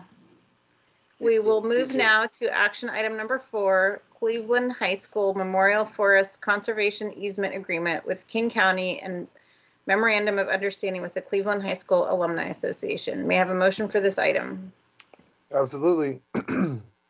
I move that the school board authorize the superintendent to execute a conservation easement purchase and sale agreement with King County, and to execute a memorandum of understanding between the Seattle Public Schools and Cleveland High School Alumni Association in the form of draft agreements attached to the bar, with any minor additions, deletions, and modifications deemed necessary by the superintendent, and take all necessary actions to implement these agreements. Second. This item has been moved by Vice President Hersey and seconded by Director Rivera-Smith. Now to directors for any comments or questions before we move to the vote. Starting with Director DeWolf, Chair of Operations Committee. Thank you, President Hampson. We talked at length about this, and so I wanted to provide an opportunity for just to name what has been updated. There is an additional document attached to this, which is the Cleveland High School Alumni Association newsletter excerpt that speaks about this. So please see that as attached to the very end of this document. But overall, I just want to clarify for our audience that this is a win-win-win. for King County and their conservation goals, which supports addressing the climate crisis. It retains Cleveland High School Alumni Association's connection, and we keep the land for the purpose of memorializing those students from World War II who are connected to Cleveland High School. And the district also gains roughly $3.7 million, I think. So for us, we see this as a win-win-win where all parties truly did come together on a common agreement that will be beneficial to all of them. And so I'm so excited to see this come through, particularly as somebody who works in the environmental world.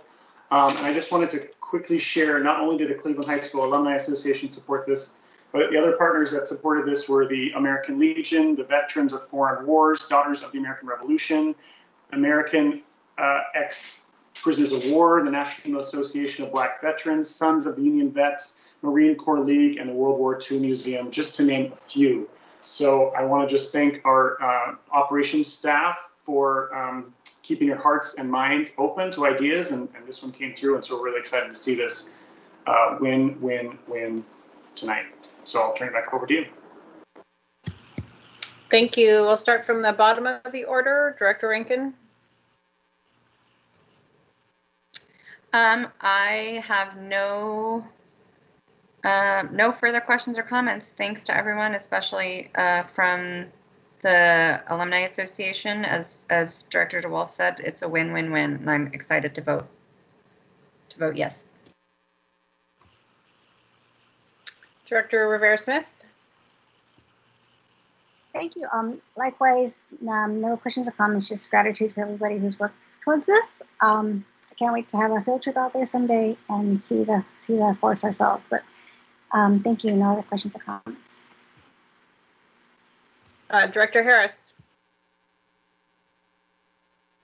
As a proud alumni of Cleveland and a recipient of the alumni newsletter, I was thrilled to see that piece come out in the newsletter yesterday. This truly is a win-win-win, and with respect to the public comment, ironically, given the comments that the school district would mess it up, now it can never be messed up. This is under King County's control with our assent, and is there for our students to enjoy. Thank you. Director Hersey. Excited to move forward. Thank you. No questions for me. Just thank you so much for this collaboration, and glad to see that it all came together as quickly as it did. So, and with that, Ms. Wilson-Jones, will you please call for the vote? Director DeWolf. Aye. Director Harris. Aye. Director Hersey.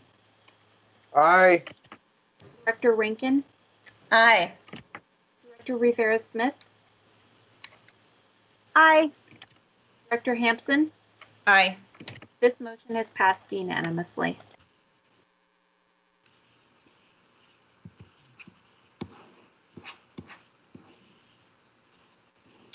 Okay, at an early 5:08 p.m., we've now come to the board comments section of the agenda. We'll go first to Director Hersey as chair of the Audit and Finance Committee for an announcement of completed internal audit, and then we will go into general board comments. So Director Hersey, after you've read the announcement, you can go ahead into your board comments.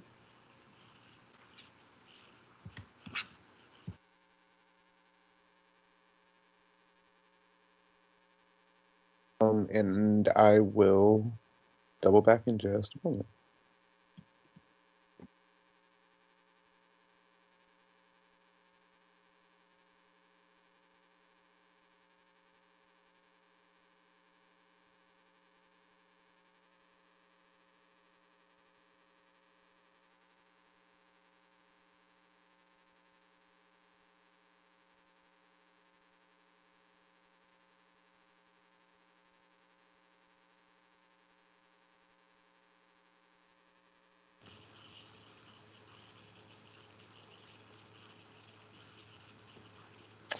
Should we go to the first comment while I locate the document?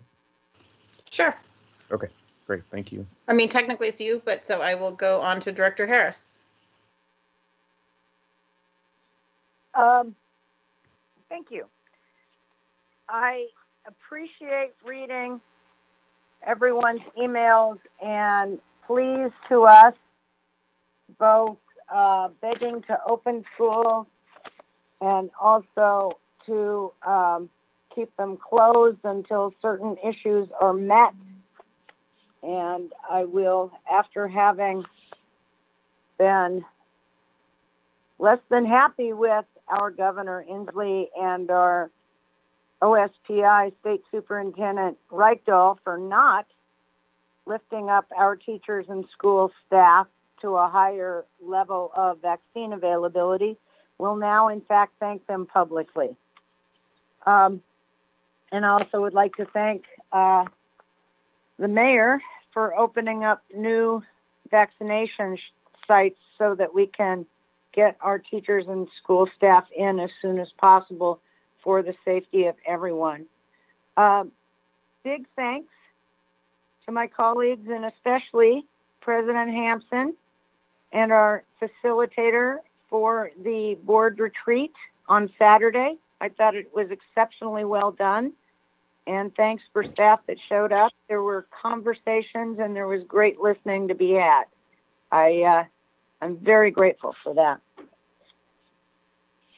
I am also very cognizant of the pain and the anxiety and the fear that folks are suffering from being under the worldwide pandemic lockdown since a year ago.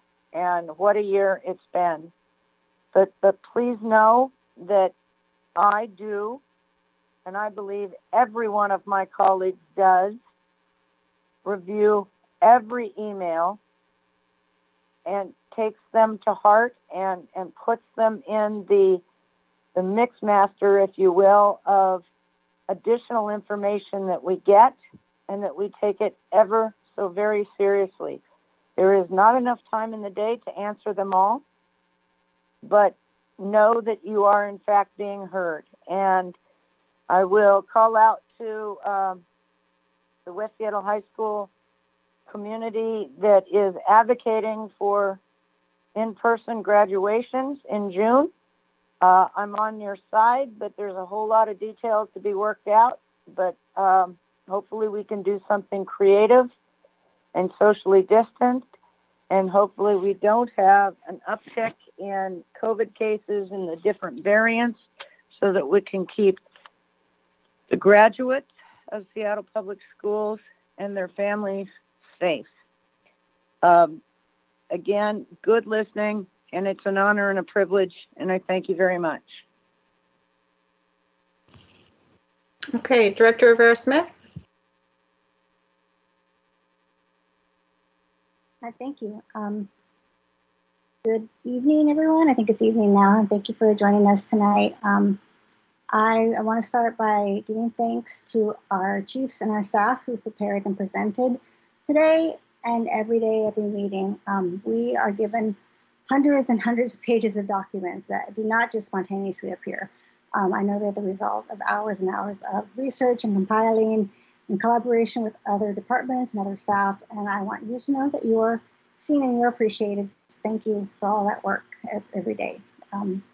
My gratitude also goes out to our 4 very, very brave District 4 residents who have submitted applications to be considered for the seat vacated by Director Eden Mack. In alphabetical order, they are Aaron Dury, Mark Perry, Lisa Marie Rivera, and Eric Souza. Just in applying, you have taken an incredible step towards service, and we look forward to hearing from you and learning more about you and your passions, your areas of interest later this month at the forum. As mentioned by other directors, we have received many, many, many emails about return to in-person learning. And honestly, it's on both sides. Some say we're moving too fast and some say we're moving too slow. But they all have excellent, I mean, really, there's some points that everyone has really good points and really good reasons for wanting us to slow down or speed up. And one quote that stuck out to me, and I know all my directors have seen these. It says, "We teach our children to work through their problems, to not give up when things get hard, and to look past biases and find common ground and work together where we disagree."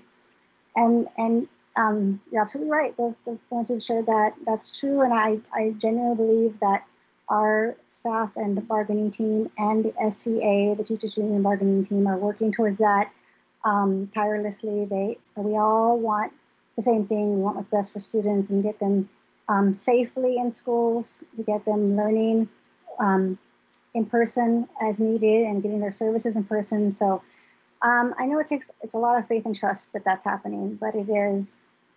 So we get a lot of emails right now, and sometimes it's hard to be called failures and incompetent and lots of things in all caps. But please know that we hear you, and I know this isn't what you want to hear, but I want to thank you. Thank you all the parents who have written in, and all the parents and caregivers. We hear your calls for desperation for returning your students. Definitely, as Superintendent Juneau said, tomorrow marks 1 year since we closed the schools. And for my family, that year is actually today, because even as a board member, I didn't know when schools would close. And so a year ago today, I kept my kids home because just out of concern for the safety of them and our family at home. And one of them never went back. My daughter was a senior last year and never got to go back and have that final last couple months. So I absolutely feel your pain and empathize with that. And we are doing what we can. We are, it is, people want to compare us to other districts, and there's really no way to do that. It really is apples to oranges, because even large districts, every district is unique. I'm not saying it's all special, but we are unique. Every district is, by your schools, the age of your schools, by your transportation, by the populations you serve, the topography of your city that affects transportation. Everything is unique to every district. So we are who we are, and it's taken the steps it's taken. We have the stakeholders we have to engage with and work very, very hard to bring our students in. But we have not lost sight of all the grades. We are doing what we can to see how we are able to get everybody in safely and when we can get them in safely. Thank you for your emails, for your suggestions, even for your anger. Thank you for everything that you are putting into this, because I know it's hard. Trust me, I know it's hard. So I think that's all. That's all I want to share. Again, I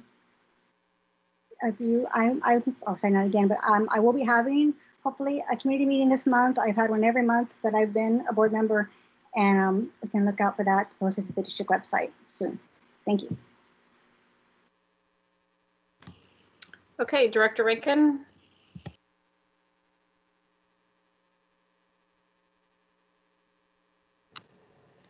I'm going to try my video. Is it choppy still? Should I turn the video off? Or can you I hear would me? turn the video off. Okay. Thanks. Okay, I had a lot of mixed feelings this week. I think we've probably all gone through times during this past year that feel very hopeful, very desperate, very and all and everything in between. And I had real mixed emotions at the joint press release by the district and the union. I was equal parts relieved and devastated, honestly. So relieved that both sides have made a commitment and come together around meeting students' needs and touring buildings together and seeing this health and protocols that our staff has been working so hard on, the tangible progress, and that we are prepared operationally. The feeling of devastation was for families with students who receive intensive special education services, and I know how as I've said in other meetings, that there have been challenges this year for everyone, but of course it's not a level playing field, and those challenges have been more acute and more impactful for some families than for others. And so having to delay in-person services for special education families was a blow for me. Ultimately, I think it is beneficial, and so I'm grateful that the decision was made and the joint statement was made, because I think the more that we can be in alignment, and the more as district and SEA, and the more comfort and preparedness that educators feel going into buildings, the better they will be able to provide the services and care and connection that we depend on them and love them so much for doing for our students. But there's some sort of, scattered talk that, the only reason buildings are opening this year is because of pushy, affluent white parents. And I just kind of want to push back on that and encourage folks to look at the direction that we gave as a board to the district in August, and again in December, and again this month. The most recent one a couple weeks ago was with, and we made it the most clear in this most recent resolution, the very clear tiering and priority of where we need to go first and who we need to design around, and who in our community is suffering the most. And so I want to say that students in the special education intensive service pathways are disproportionately, when compared to the rest of our district, they're disproportionately students of color, especially Black and Native students.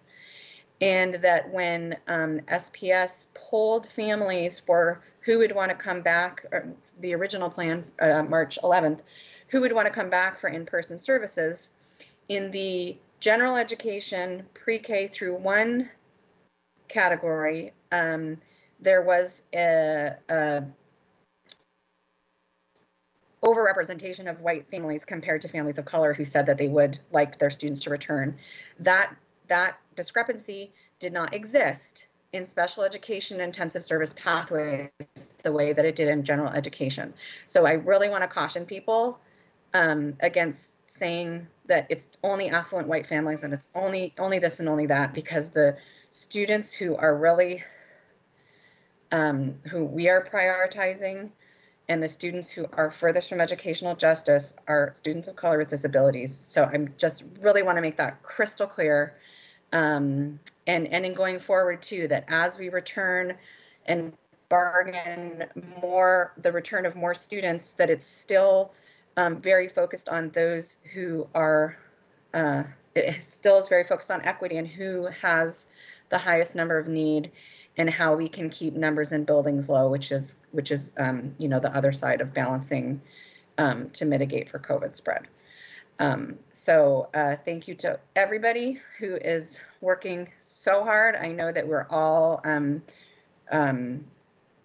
doing everything and all the things and more things than we ever thought we would be doing for our own kids and for our communities and for other people's kids. And somehow, honestly, I have to say that, aside from a few all caps emails, as Director Rivera-Smith said, that for the most part, individuals on all sides of the bargaining table and in all area of stakeholder and community member in Seattle Public Schools, I have not encountered anyone who is not still as upbeat as they can be and thinking about our students on an individual basis, and really just like nobody has given up. Nobody is giving up. And I just thank you everybody for that, because I know how tired we all are. I will end with that. Okay, I'm going to go back up to Director Hersey, and then we'll go back down to Director DeWolf. Great, thank you. So, in response to the announcement of our earlier mentioned Board Procedures 6550 BP internal audit requires an announcement of completed internal audits. As the Audit and Finance Committee Chair, I am announcing that at the March 2nd Quarterly Audit and Finance Committee meeting, the Office of Internal Audit presented 3 follow-up audit reports. Segregation of duties related to disbursements, segregation of duties related to human resources, and status of prior capital findings and recommendations. All findings and recommendations are discussed at Public Audit and Finance Committee meeting, and the completed reports are available online at the Office of Internal Audit's public webpage. Click on Department and Services under the Directory tab, then click on Internal Audit. Okay, so as for my director comments, I will keep them fairly short. Let me get my camera on. Just make sure. Okay, fantastic. So yeah, thank you so much to everybody who was able to join for public comment today and those of you who are listening at home.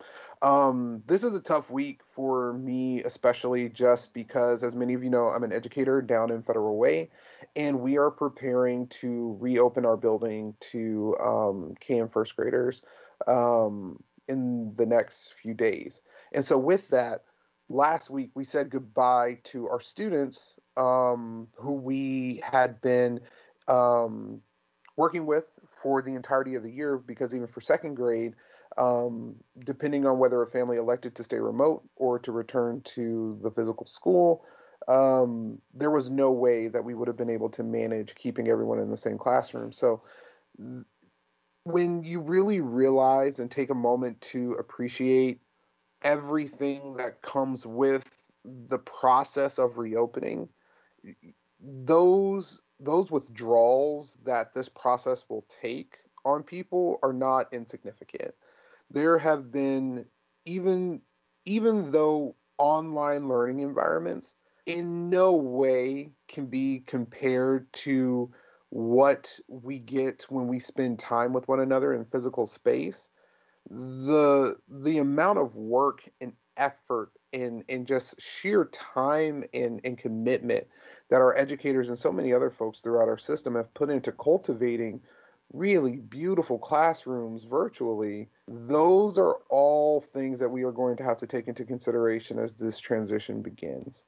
And so what I would just urge you to do, if you are a parent listening at home, is take a moment and sit down with your child and have a conversation about change, and have a conversation about how this insane time that we are all living through is impacting them. And as we get closer and closer to return to some sense of normalcy, this is not going to be an insignificant transition. And I'm seeing it on the faces of my second graders in real time. So please take that opportunity and talk with your kids about how things are going to look very different over the next few weeks as things begin to reopen and more of us get vaccinated and the CDC releases less and less strenuous guidance. What I will say is that as an educator and seeing the work that our district is putting in with our labor partner, the Seattle Education Association, I'm very hopeful.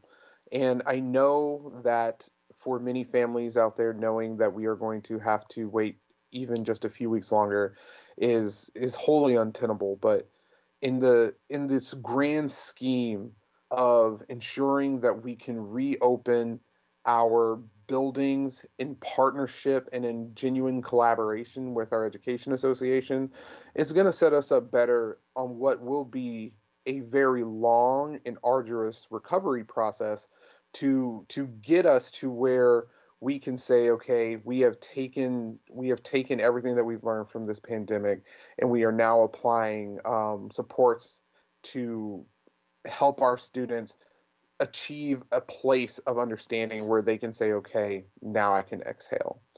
And that's going to take years. So making sure that this first initial step that we put forward is one that is on the basis founded in collaboration and mutual understanding is critical. And the time that it takes is the time that it takes. And so as we move forward, just know that the investments that we are making right now to make sure that we are getting in a contract that is fair and equitable and solid, not only for our educators, but for our students and our system as a whole, we are going to benefit from exponentially as we start to have greater conversations about what reopening our entire system looks like. So again, we cannot rush this process because we have to do it right. Thank you for everyone again who has spent time with us. I hope you and your families are well, and I will see you next time. We can pass it on to the next director. Thank you. Thank you. Director DeWolf. Thank you, President Hampson. I'll keep my remarks brief tonight, but I just wanted to again lift up my hands to the NAACP Youth Council for the incredible work and the opportunity to work together over the course of the last few months on the student rep policy, which the board approved today. So thank you to for that.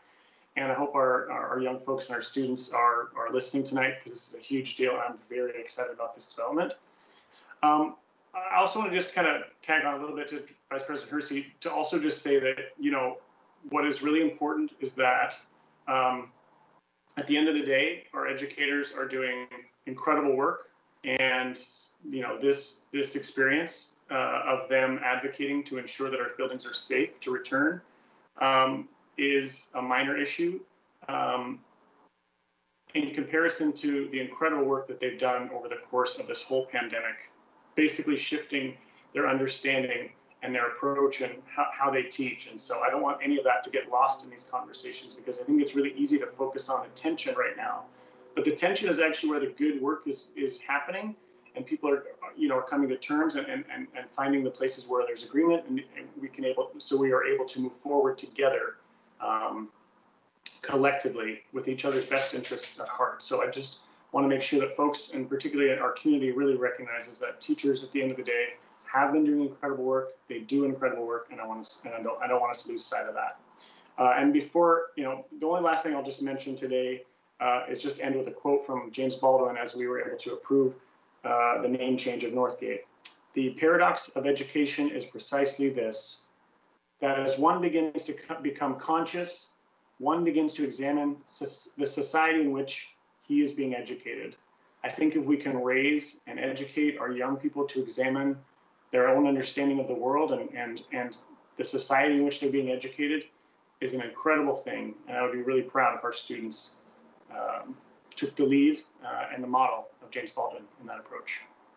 Thank you, President Hampson. Thank you.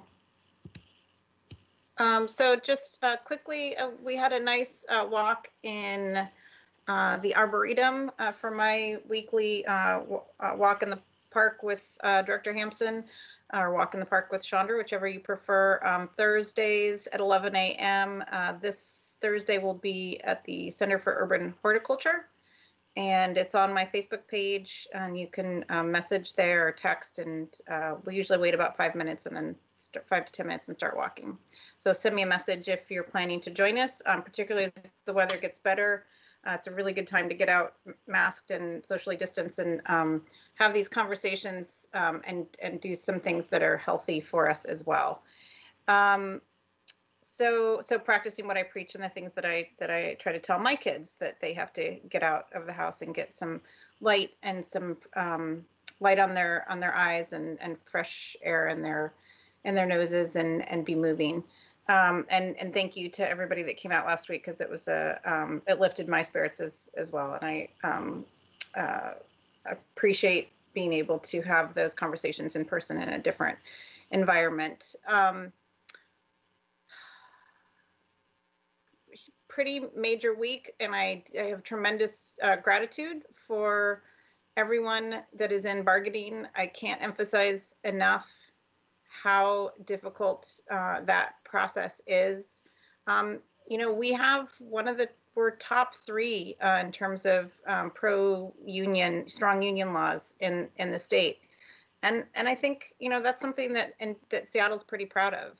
I think makes for really strange bedfellows in the midst of a pandemic. And so to have colleagues and people who have worked together in all manner of relationship throughout their time in the district, sitting across from each other and debating over some really fine details relative to how we operate in workspaces during this pandemic is it is a tough lift, and I'm grateful to the collaboration that they have shown this week, and am hopeful.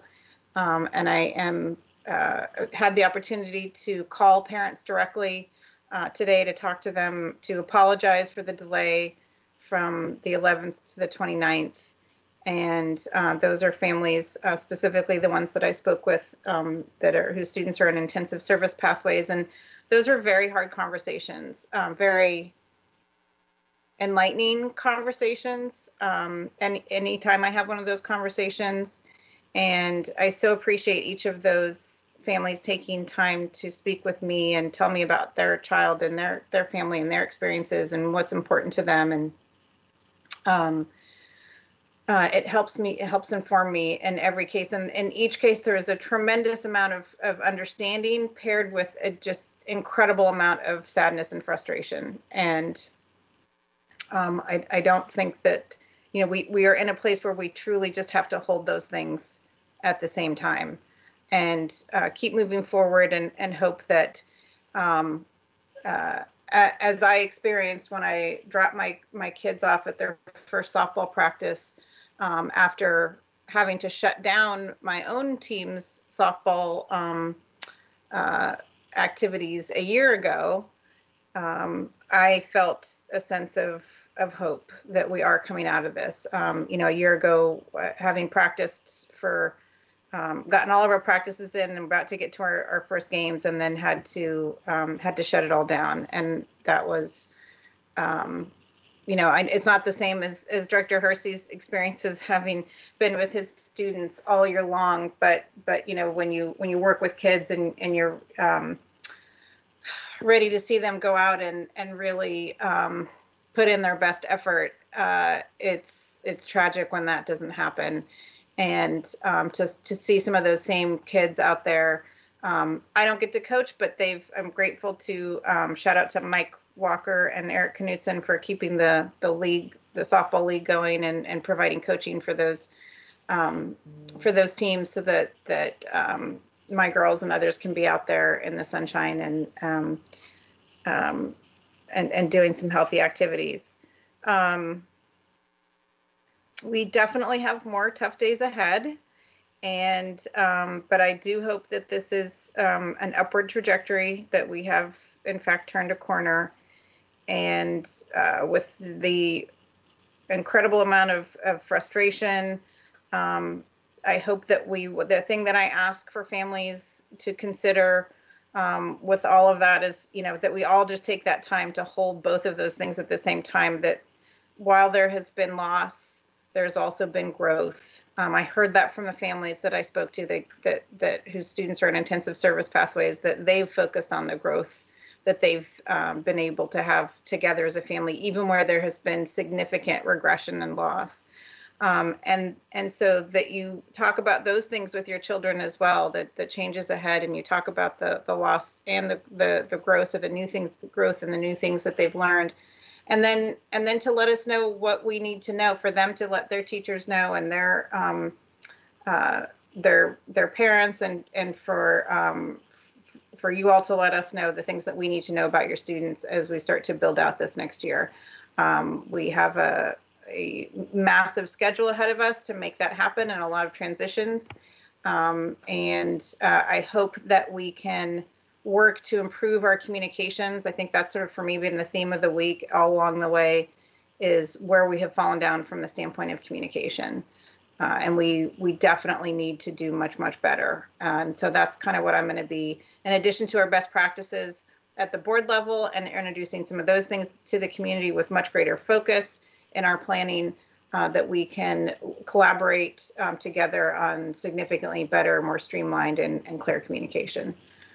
And with that, if I didn't miss anything or anyone, there being no further business to come before the board, the regular board meeting is now adjourned at 5:39 p.m. Pinagee. Thanks, everyone.